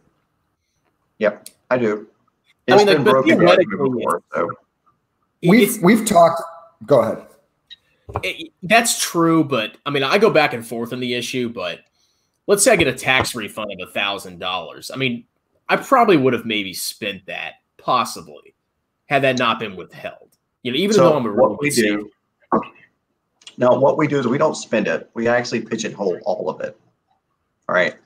I take whatever I get for child tax credit for each child, and that gets split and it goes to individual accounts for the kids. And we just every year that happens, we said it when we got married that if we get child tax credit, that's what we're going to do. And every year since then, that's exactly what we've done. Can I suggest something to you that's even better?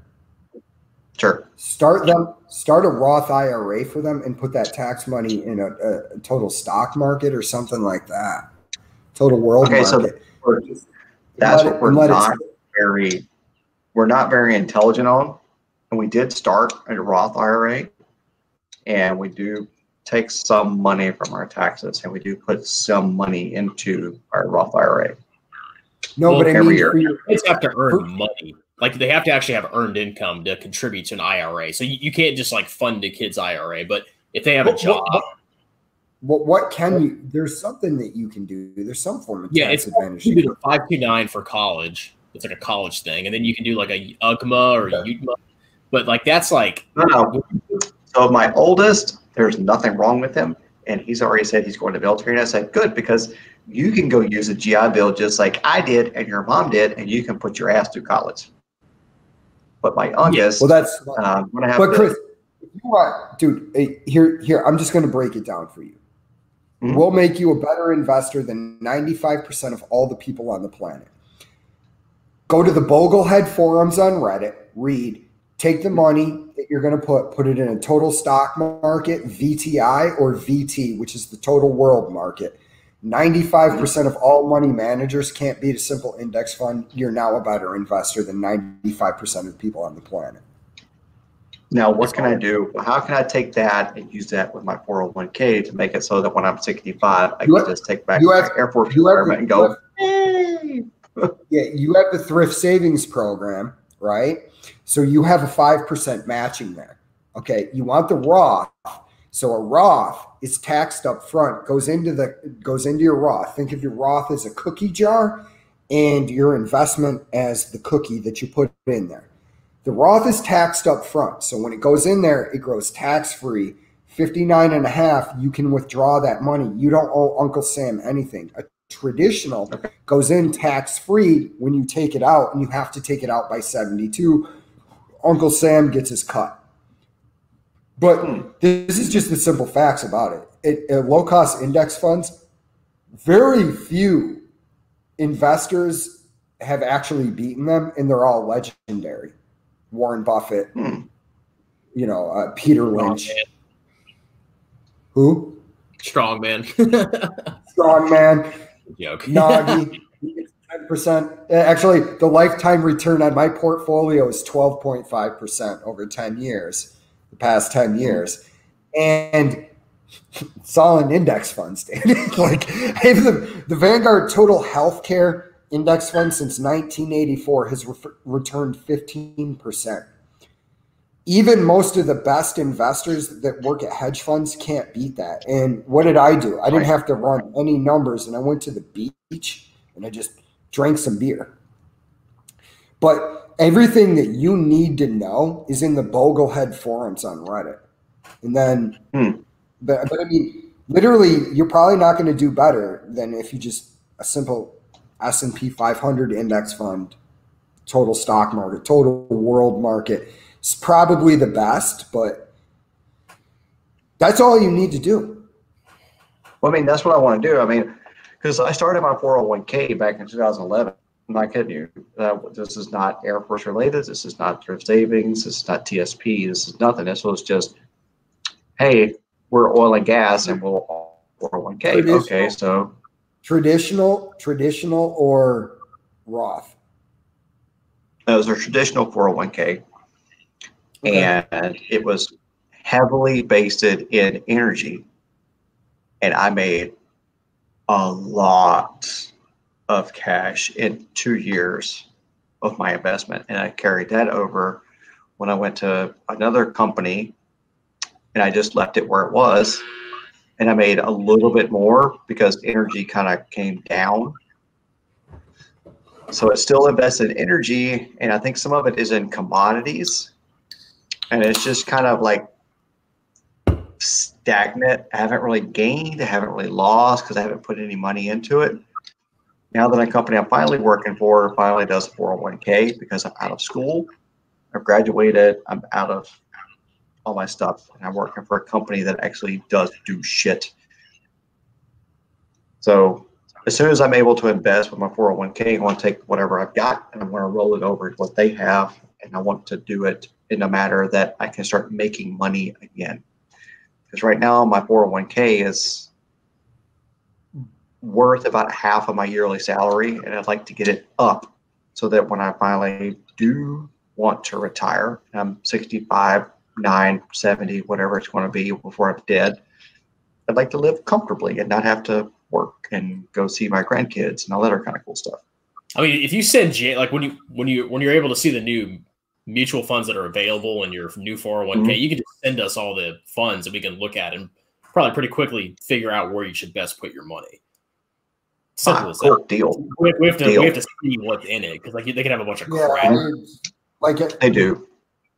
I wouldn't recommend somebody's money being any one industry specific index fund. If it's I've heard that before. Vanguard total world market, you own the entire world market. If it's VTI, you own the entire United States market. If it's the S&P 500, you own the S&P 500, the largest 500 companies in the United States. Okay. So, yeah, I would have to look at what they're offering you. I would have to look at that, okay. Because even like I do this at work with people, and I go, "Where's all your money in the TSP?" And they go, "Oh, I got my money in the G fund." I go, "Okay, you worked 40 years, put $100 a week, $100 a month away. You lost hundreds of thousands of dollars, if not $1 million. That's how that works." Mm-hmm. And plus, the G fund is just government treasuries, and those might be inflated away to nothing. So you might actually. Oh, they're going to be inflated away to nothing. It's like, dude, would you loan the U.S. government money? Like, no. Like, no, because I know how the U.S. government works. So no, I'm not giving you my money. They are very good. Money. Dollar, okay, they know how to take money and build massive wealth very efficiently. They just know. But efficiently, inefficiently. How about that? That sounds better. Here's the simple facts of the whole thing.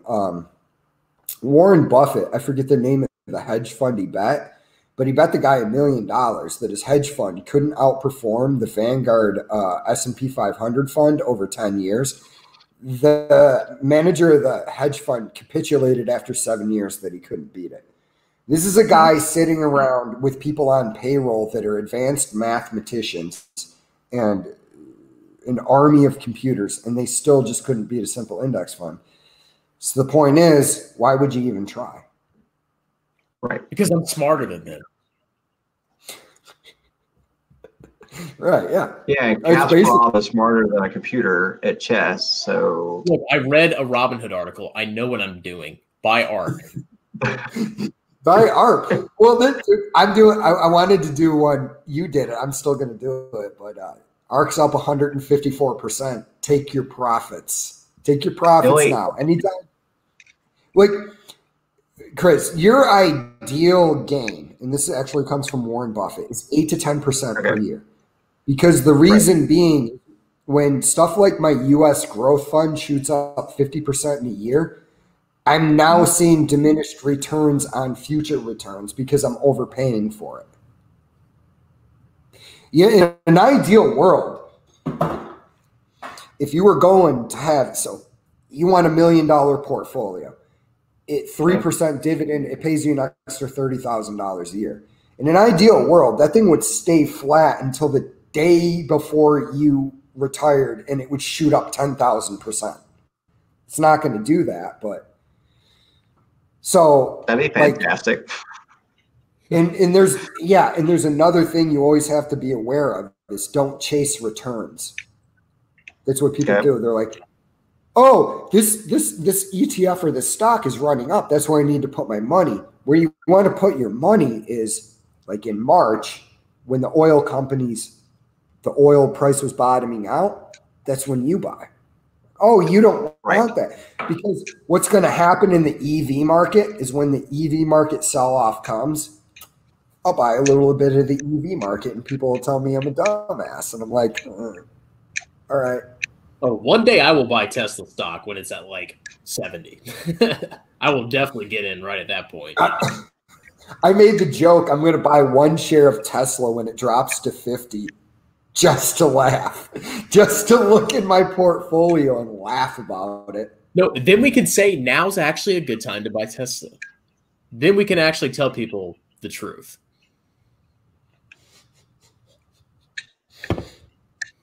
Yeah, but investing is not hard. You just unless you have. So this is what I say to people: unless you have an actual interest in this, and you know how to use the fundamentals, you don't really have business buying an individual stock. And, the average person, like, I'll tell you this was I was in my break room taking a break, and this woman's like, you're really into investing, right? And I go, yeah. She goes, Tesla's the stock I want to buy, right? And I go, No. did you max out your TSP this year? And she goes, no. I go, then why would you buy an individual stock? She goes, well, because everybody's telling me I should. I go, yeah, but based upon what metric? And she's looked at me stunned. And I go, see, this is the problem. You can't even give me a real reason why you're buying the thing that you're buying. Mm-hmm. I can give you a real reason to buy a car. I can give you a real reason to buy the TV that I just bought. I cannot give you a real reason to buy a $17,000 stock. Personally, I can't do it. I can't. But that's the point. Why even try? Like, your brain is geared towards generators and stuff. Just throw your money into index funds, man. You're not going to beat it. I'm not going to beat my little portfolio that I do with 5% of my money is not going to be index funds. I just do it for fun. Right. I just want to be able to have, like I said, I want to be able to, when I start my 401k back up and I start investing back into it again, I want to be able to put money into it to get a return back and have the company match. This we're like a 6% match. And dude, you got a 6% match? That's pretty good. Yeah, I'm dead serious. The company does 6% match. That's good. It is. So that's what I'm gonna like get them to match me at 6%. I'm going to invest heavy and just run with it. Dude, yeah, I mean, the funds that are in there, we can look at it, and then once you start investing in it, like basically, like the market's not going to go up 10% every year. It's going to go up 30% one year, down 50%, up 60.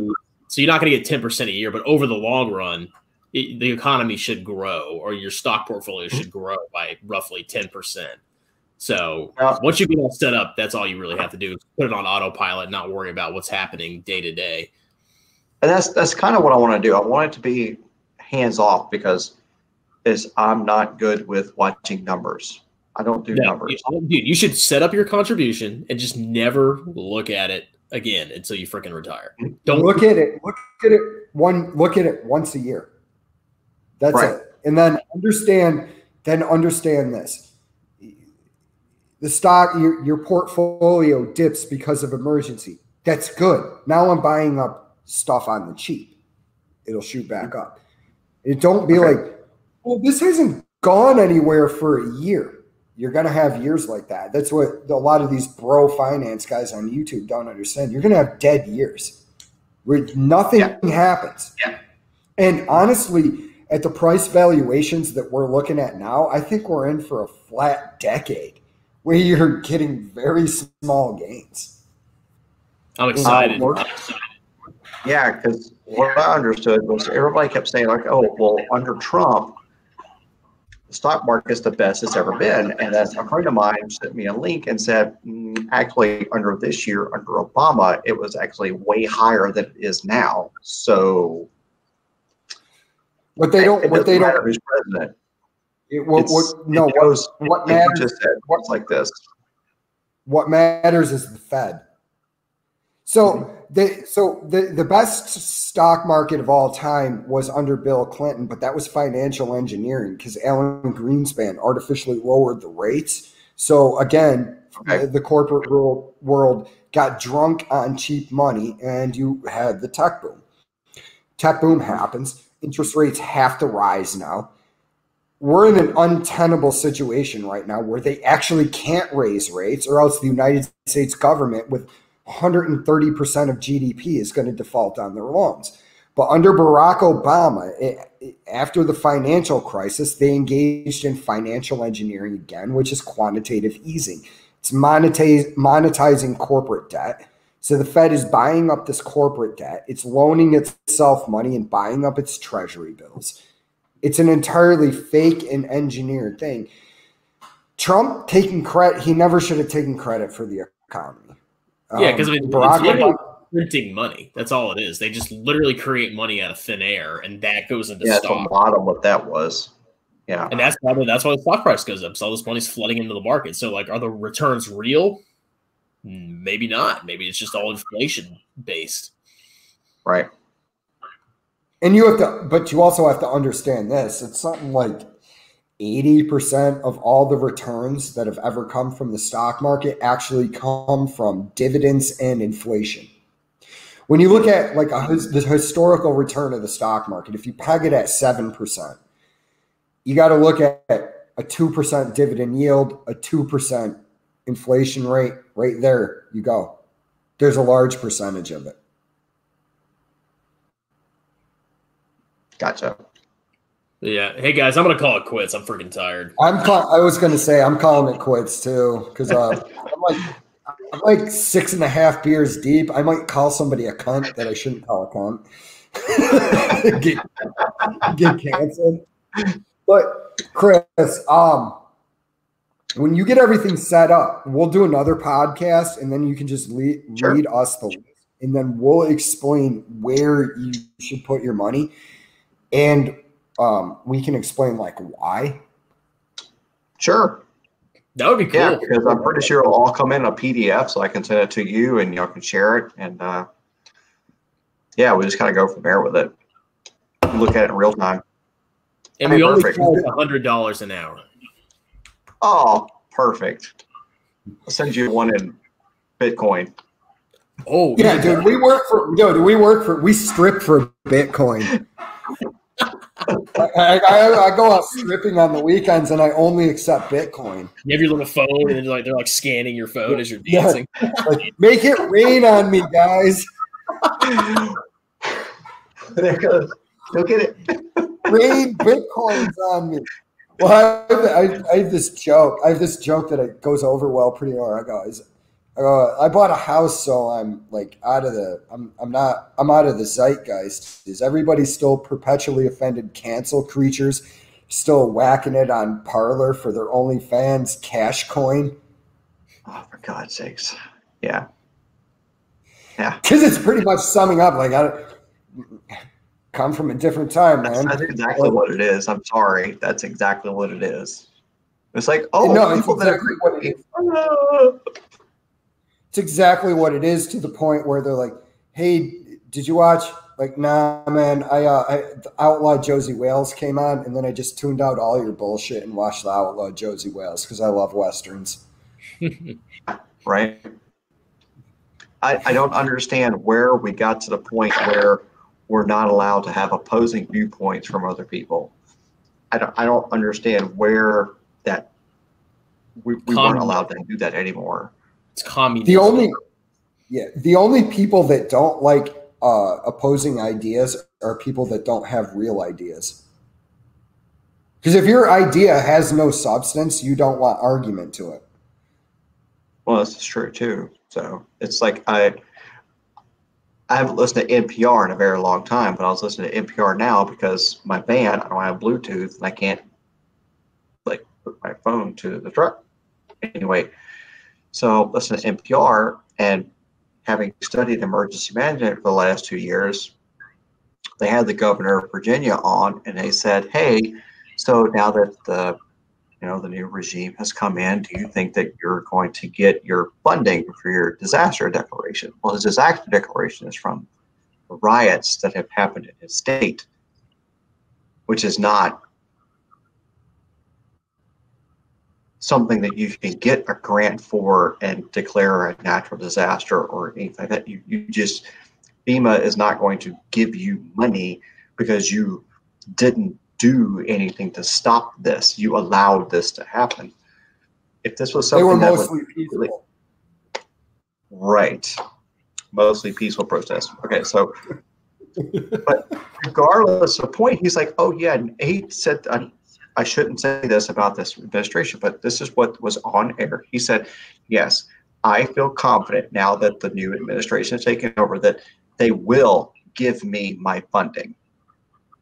Like, that's not the way this works. Just because someone that agrees with you or someone that aligns with your ideals doesn't mean that you get the things that you want. That's not how this works. Because there's loopholes and everything, but that's not how this works. You can't just do that.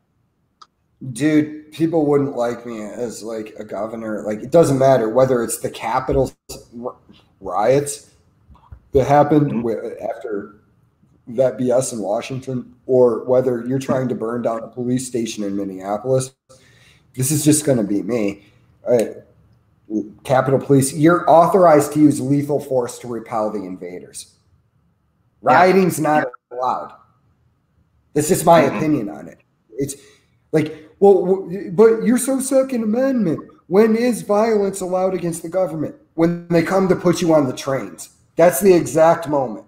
When they come to put you on the trains, to put you in the re-education camp like they're doing to the Uyghurs, that's when you shoot back. Other than that, with reasoned ideas that you defeat BS, like, you know, I'm not going to say it, but we both know that there was no call to violence in the. No, I'm sorry, but when there's a video that is cancel, opening up the gates and people just walking in, that's not the same as down in Guatemala or wherever it is, where they're actively pushing back and like the mob literally pushes past them, and that's not the same. There was a Capitol Police officer that was criticized for not arresting 5 people in there, and I'm like, clearly you just don't understand how cops work. Once the cop arrests somebody, he's now in charge of that person. He can't leave them. Now you've left those 4 people alone inside the camp. Like, you wait for backup. Like, you know, it's. I don't like to see what like happened. My personal opinion is beat them down with truncheons, you know, and the guy with the buffalo helmet on, you're learning it. Shit ain't a game when you go into the Capitol building. Nobody's playing with you at that point. You're going to jail for 20 years. Get used to it. You're not getting your special organic meals. Nope, not happening. Yeah. Sorry. All right, guys, I'm going to bed. I'm gonna tap out too before I say something fucking way too stupid that gets me canceled. All right, hey, thanks for coming on, Chris. Nice to meet you. Hey, absolutely, man. Thanks for having me. I appreciate it. I love you, brother. It was awesome to talk to you again. Just let us know when you get your 401k. We'll set you up with a portfolio that if it fails, our portfolios will fail. I'll show you exactly where my money is. Like. That's fine. Yeah, we'll do that. Let me get my 401k thing in, all that information, and then I'll hook back up with you. We'll go from there. All right, brother. All right, later, guys. Oh, man. Hey, see y'all. See you guys later. Hey.